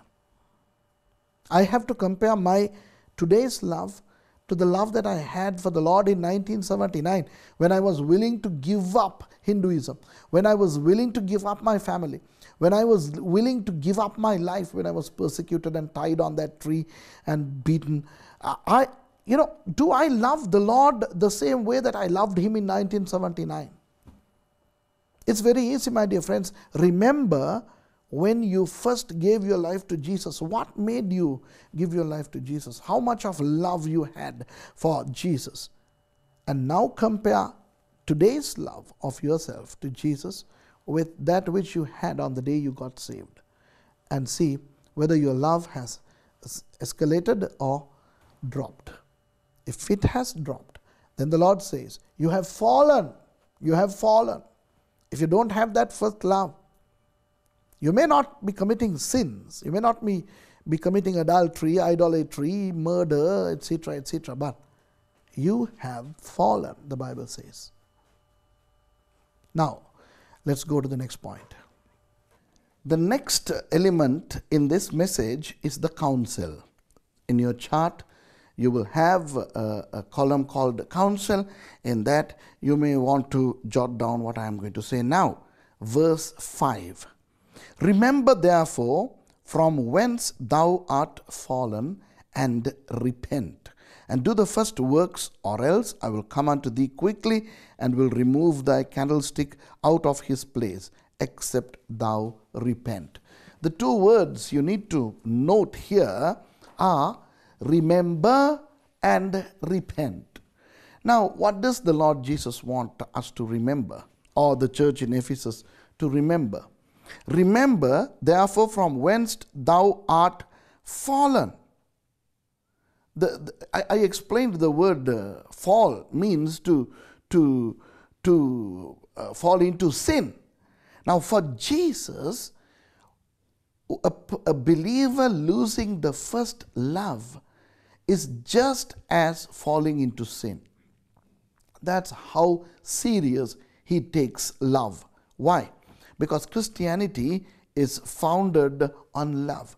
Christianity is based on the immense feeling called love, initiated by God. God is love, and God has given us love. For God so loved the world that He gave His only begotten Son. Okay? So love is the humongous, important feeling originated within God, and the Lord has given us the love. All He wants in return for His love is our love to Him. Now, what did the church of Ephesus do? They gave back something for the love that they had received from the Lord. And what they gave back was works. Works and love. Now, Jesus doesn't condemn the works. He says, wonderful. I know your labor. I know your patience. You are great guys. Your programs are impressive, wonderful. But, he says, you have lost your first love. It's not just any love that I want. I want that first love. And my dear friends, I know I don't have to explain to you the first love. The first love is one of its kind, right? Now, we may have loved somebody the first time we saw, and that love which gushes from deep within us. Now, that first love is what the Lord Jesus wants. And he says, remember, therefore, from whence thou art fallen. Now, remembering how we loved the Lord is not a difficult thing. Why? All we have to do is to retrospectively think of how we loved him when we got saved. In my case, it was in 1979. We are not talking about the medieval period. We are not talking about the period before Christ. We are talking about our life. Now, I don't know how long have you been saved? Perhaps 10 years, 20 years, 30 years, 40 years, 50 years. Now, that's not something that you can't forget. I'll tell you, whenever you became a Christian, that was a big thing, right? Can you forget? If you forget how you got saved, then I have a question about that salvation. Did we really get saved? It is not. Becoming a Christian is not another program in our lives, because that's when we are born again into the kingdom of God. Our old man died, and a great change happened in our life. So to remember how we loved the Lord with our first love is not a difficult, arduous task. So he says, remember, therefore from whence thou art fallen, and repent. What does the word repent mean? Turn around. Turn around and go back to where we first loved him. Usually we use the word repent in two contexts. Context number one, when we receive Jesus in our lives as our personal Savior. The first time we become Christians, we use the word repent to denote a 360-degree turn. And the second context in which we use is when we commit sin. Repent. But in this case, Jesus is saying, repent from your current love for me and go back to that first love. He is not talking about a lovelessness. He's not saying, oh, Ephesian church, you don't love me anymore. And today's message for you is not that God says you don't love him. You love him. But what he says is it your first love? If not, repent. Repent and go back to that love. Now don't ask me how, because all we have to do is to forget about our programs for a minute and start to remember how we loved him in that day when we accepted him as our personal Savior, and come back to him and say to him, yes, Lord, I truly love you. When we repented for the first time, when we became Christians, remember the things that you said? No, I'll tell you the things that I told him. I told him, Lord, wow, Christianity is wonderful. I don't know much about Christianity, Lord, because hitherto I have been thinking about Christianity as the white man's religion and you as the white man's God. But now I see that Christianity is wonderful. You are splendid. And Lord, I want to denounce all my 330 million gods, and I want you to become my God. I accept you alone as my God, Lord, and Savior. And I would denounce every God. I would denounce my culture. I would denounce my tradition. I would denounce the things that gave me pleasure so far, because from now on, you are my everything. You are my pleasure. You are my love. And those are the things that I told the Lord. And the Lord wants to hear it yet again, not from your lips, but from your inner being. You would never forget the way in which you repented for the first time and accepted the Lord as your personal Savior. So try to remember, and then just take your time. Sit back, close the door, or go to a wonderful park or somewhere and just talk to Jesus and tell him how wonderful he is and how him coming into your life has changed your life, and tell him the kind of things that you would denounce for him. Let him be your only pleasure. Let him be your only purpose for life. Let him be your everything. Okay? Now that's what the Lord is saying. And do the first works.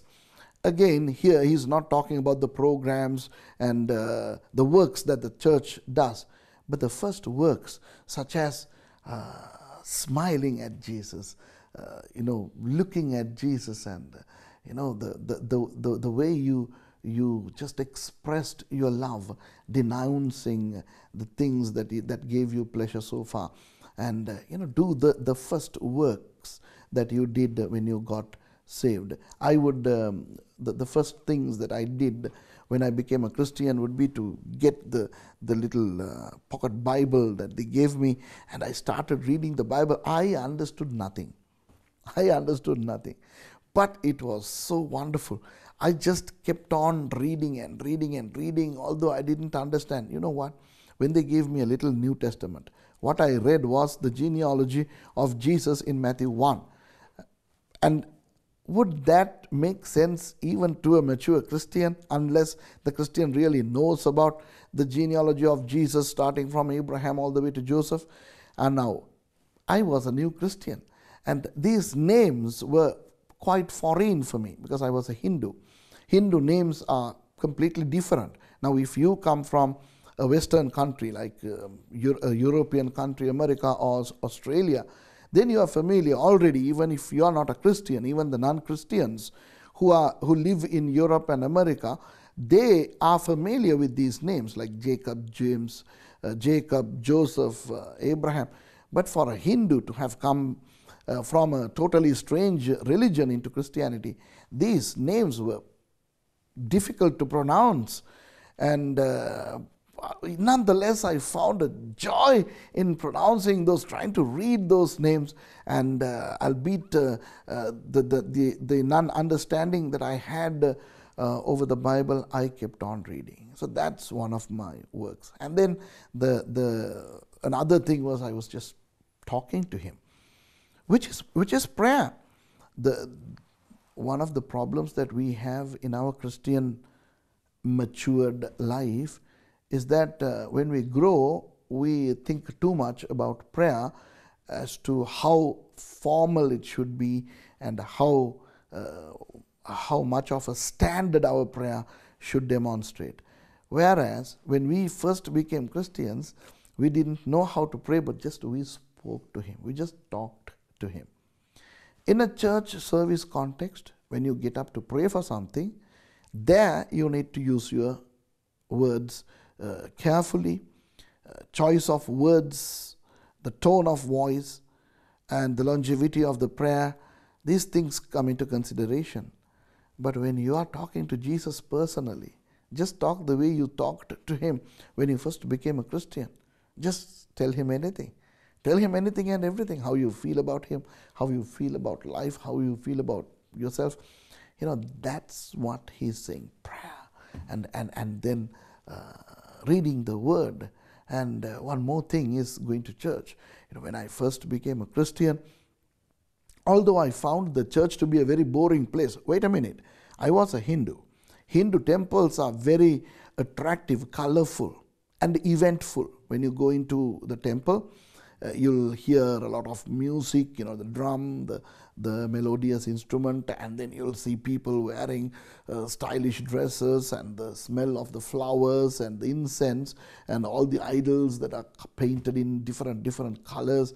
And for me to have come out of that into Christianity, when I went to a church in 1979, it was a very boring place, just a hall with some benches and a pulpit. But I craved going there because that place was wonderful. And on Sundays, I couldn't wait for Sundays to go. Now look, being an immature Christian, a new Christian, I was not yet into church politics. Okay, I didn't care who led the worship. I didn't care who preached. And I didn't care whether the preacher used hermeneutics, homiletics, etc., etc. I didn't care the worship leader wore white shirt or brown shirt, or how the people responded to prayer, how the people got up and shared testimony. Everything was wonderful for me.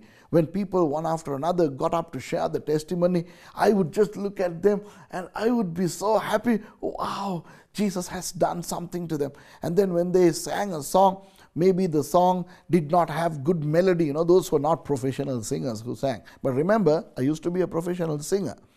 I used to be a professional singer and a musician. So for me, church, professional music was absent.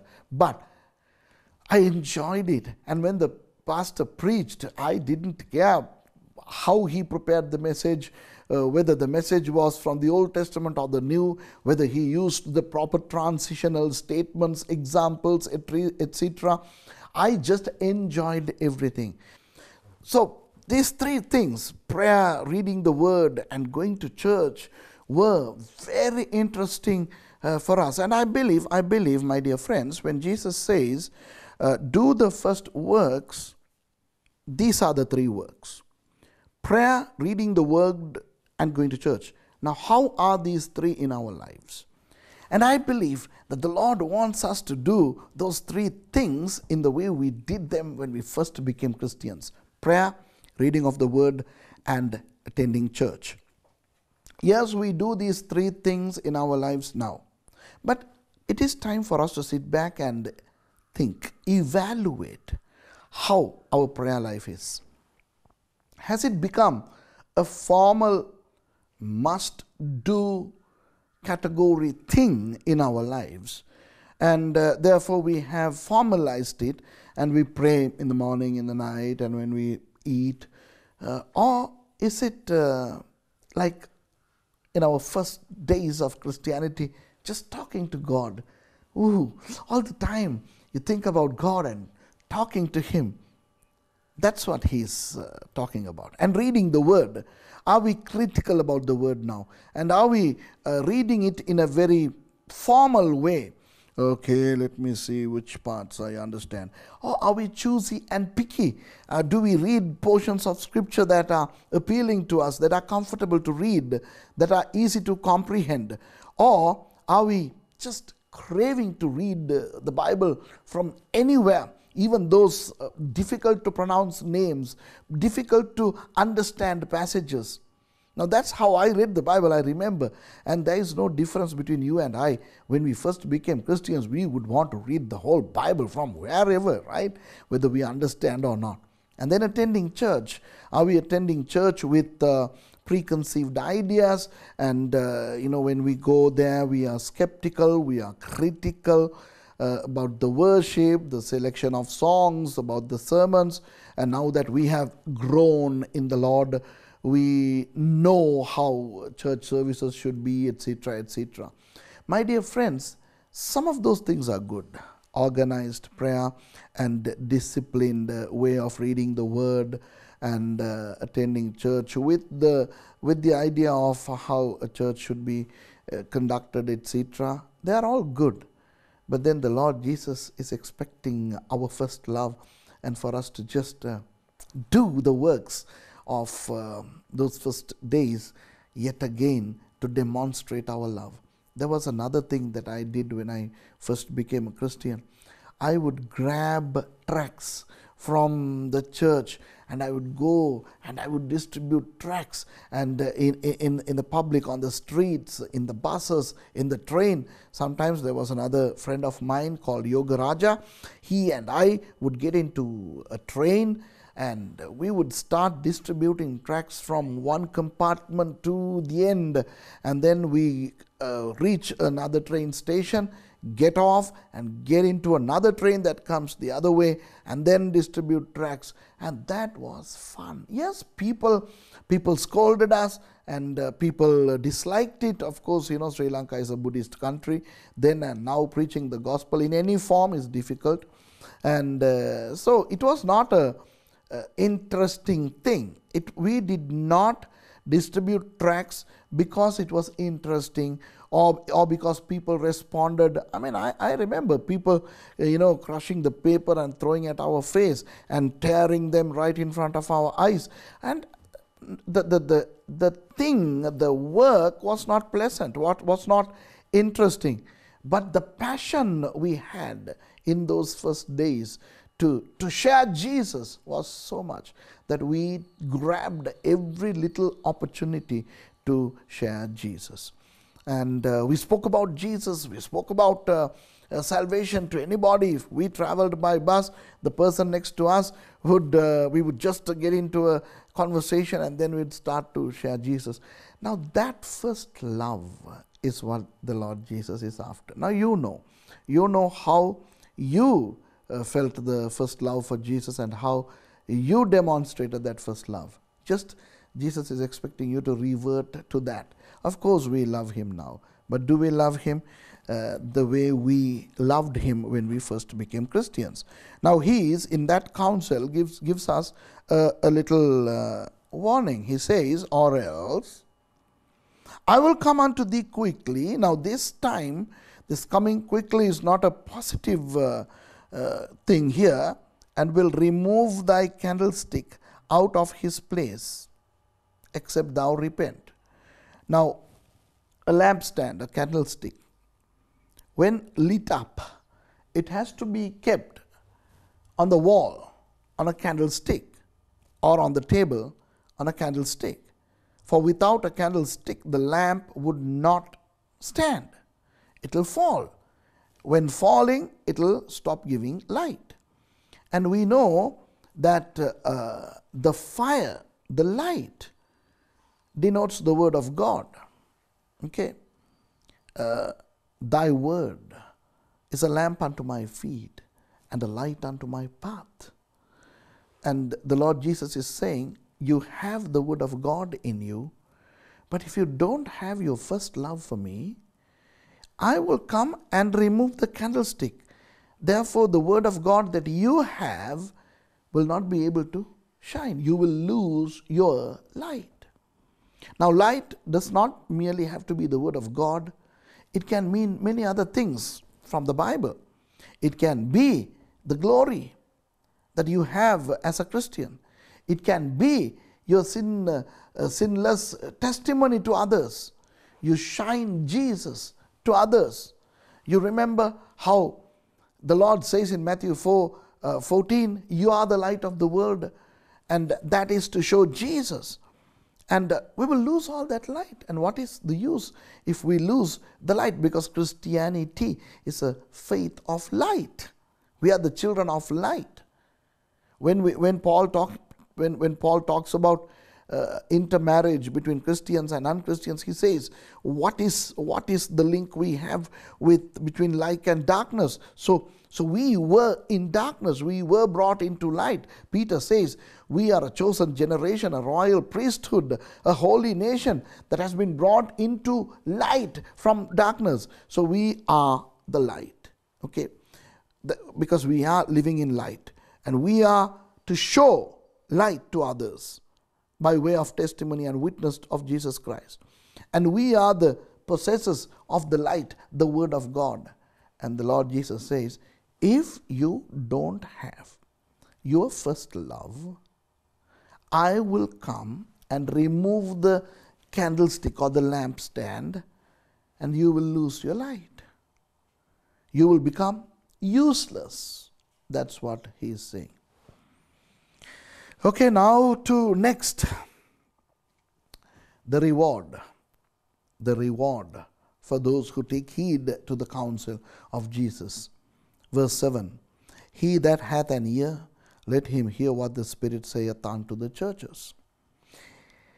I will, to him that overcometh, will I give to eat of the tree of life, which is in the midst of the paradise of God.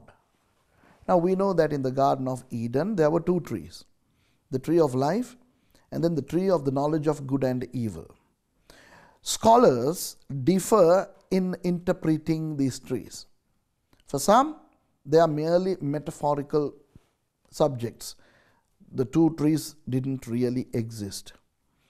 In one of my sermons from Genesis chapter 3, I am explicating how that tree was a real tree. We don't know what tree it was, could be an apple tree, a mango tree, we don't know, but it was a real tree which the devil caused Eve to look at and commit disobedience, fall into sin.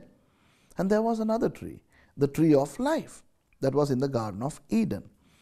And now the Lord says it's in paradise. Now the word paradise means a beautiful garden. It has a Persian origin. But then the Lord Jesus used it on the cross. Remember when the thief said, Lord, remember me when thou comest in thy kingdom. Jesus says, thou shalt be with me in paradise today. Jesus used the word. Now paradise is not necessarily heaven, but then paradise is the place where those who die in the Lord go and rest. We must understand 4 places: the heaven, the paradise, the hell, and Hades. Okay. Now heaven, heaven or heavens, Hashemayim, then paradise, paradiso, and then hell, Gehenna, and Hades, Sheol. We must understand that these 4 places do exist. 2 places are not yet open. During the course of our study in Revelation, we will learn about heaven and hell. Both these places are not open to the public yet. In heaven, God and his angels dwell. And in hell, nobody is there. The fire is still, it's all ready, but nobody is in hell. Those who die in the Lord go to paradise. Those who don't die in the Lord go to Hades. Now what happens to Hades at the end will be discussed in our study when we reach Revelation 19. And the paradise, for the people or the souls that are in paradise, we will talk about it when we reach chapter 4. Okay? At this moment, what I would want you to remember is that the paradise is not heaven, but paradise is where the people who die in the Lord go and rest. But also in a future tense, a future connotation, the millennial rule of Jesus is followed by a big war, which is followed by the new heavens and the new earth. And the new heavens and the new earth also has the idea of a garden. The earth is going to be like a paradise. Okay? So, here Jesus is saying this. He is saying to him that overcometh, he will eat of the tree of life, which is in the midst of the paradise of God. This is a metaphorical sense in which he is saying that this person is going to be in heaven, in paradise, and in the new heaven and the new earth. Are you with me? This is, in a way, the promise of eternal life.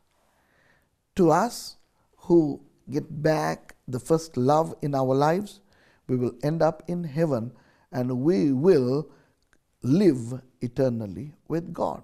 That's all. Now don't ask me what happened to the Garden of Eden where there was the tree of life. Where was the Garden of Eden? And before closing the study of the church of Ephesus in Revelation 2, I would like to brief that. Now many people have ideas that the Garden of Eden was somewhere in Israel, somewhere in Iraq, and even here in Sri Lanka. You know, when the early Muslim traders, Arab traders, came to this country, they saw this country to be a beautiful place, and they were the ones who initiated that this must have been the place where Adam lived. So when Sri Lanka was called Tabroben, and when the Arab merchants arrived, they were the ones who suggested that, because in Islam also they have a Garden of Eden, and they have Adam and Hawa, Adam and Eve. So they suggested that Sri Lanka would have been the Garden of Eden. and therefore there is a mountain in Sri Lanka which is called Adam's Peak. Okay, now that's all wrong. Some people believe that the Garden of Eden was somewhere in Iraq or Iraq for Americans, because two rivers, Euphrates and Tigris, flow through that country. And those are the two rivers, two of the four rivers found in the Garden of Eden in Genesis. Now, my dear friends, that's not true, because when God made the earth, He caused the water to come to one place and the dry land appear. And therefore there was only one continent and one ocean. That was how the first world of Adam and Eve was. Okay, until the rain came. When the rain fell during Noah's days, the water was the water that God had separated. Remember, He said, let water be divided from water, and the expanse appear in the middle of the waters. So there was this water above the expanse that we call sky, and that water was in the form of a hydroxide layer along with the ozone layer, and that water was there, and that is why it did not rain, because the sun rays could not penetrate so deep onto the earth to be able to evaporate the water, which needs to happen for the formation of clouds, which in turn would give rain. So because of the hydroxide layer around the globe, there was no rain on the earth. And God, during the deluge of Noah, caused that water to come and fall as rain. And that's how the water rose 23.5 feet or 15 cubits above the tallest mountain on earth, namely the Everest in the Himalayas. And therefore after that the Lord caused a wind to blow, and when that wind blew, water was separated to the north and to the south, forming the North Pole and the South Pole, Arctic and Antarctic. And that was when the 5 continents and the 5 oceans came into existence. So where the Garden of Eden was, and how the first pre-delugic world was, is quite unknown. It's impossible, completely impossible thing to discover how the pre-Noahic world geologically existed.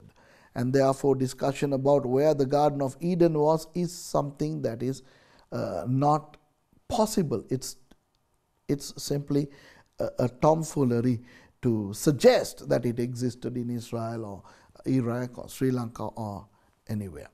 And therefore we needn't discuss more about the tree of life which was there in the Garden of Eden. I believe the Lord took it away from there and put it in paradise, and I don't know how paradise looks and what happens in paradise. And I'm not a big supporter of those people who come and say that they saw paradise in vision and etc. etc. Of course, I believe that they could have seen some vision about Jesus, etc. But then I don't believe in what those people come back and say, that they saw heaven, they saw paradise, they saw hell, they saw Hades, etc. Because they are not biblically substantiable. Now, therefore, today, my dear friends, all we have to do is to remember that if we don't have the first love, then we are going to miss the paradise. Now, we have a crooked belief that once we become Christians, we will end up in heaven somehow. But what the Lord Jesus suggests here is that no, if you are to taste from the tree of life, which means the eternal life with the Lord in heaven, that you need to have your first love. And without getting into further theological discussion on that matter, because that is not within the perimeters of what we are talking about here, I believe in this long study of today, boy, I'll tell you, compared to parts 1, 2 and 3 of this series, this segment has taken well over 2 hours, and I have just discussed only chapter 2, verses 1 through to 7, the first church, the church of Ephesus. In our next segment, I'm going to be talking about the church in Smyrna. So get your chart handy and come prepared for the next segment to fill in those little gaps with the detail that I'm going to furnish pertaining to the church in Smyrna. So my dear friends, do you think that the Lord is talking to you through these little teachings? And at this point, I would want to tell you that a lot of prayer has been invested in producing these videos. A lot of people are praying, and I have spent a lot of time praying and preparing for this. As you see, I'm just talking because I'm so much full of this information which I want to download. And I would want to tell you that if you are listening to me for the first time, that English is my third language, and I have to think in Tamil and translate whatever I say. And bear with me, bear with my lingo, bear with my expressions. Just learn the book of Revelation.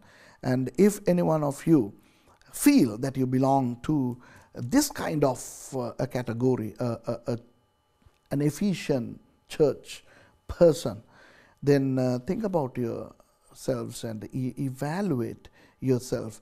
Yes, our works are all fine. Jesus is commending our works, but He's not interested in works as the way He's interested in our first love for Him. Develop that first love yet again to Jesus, and it's not difficult because we have shown that love when we first became Christians.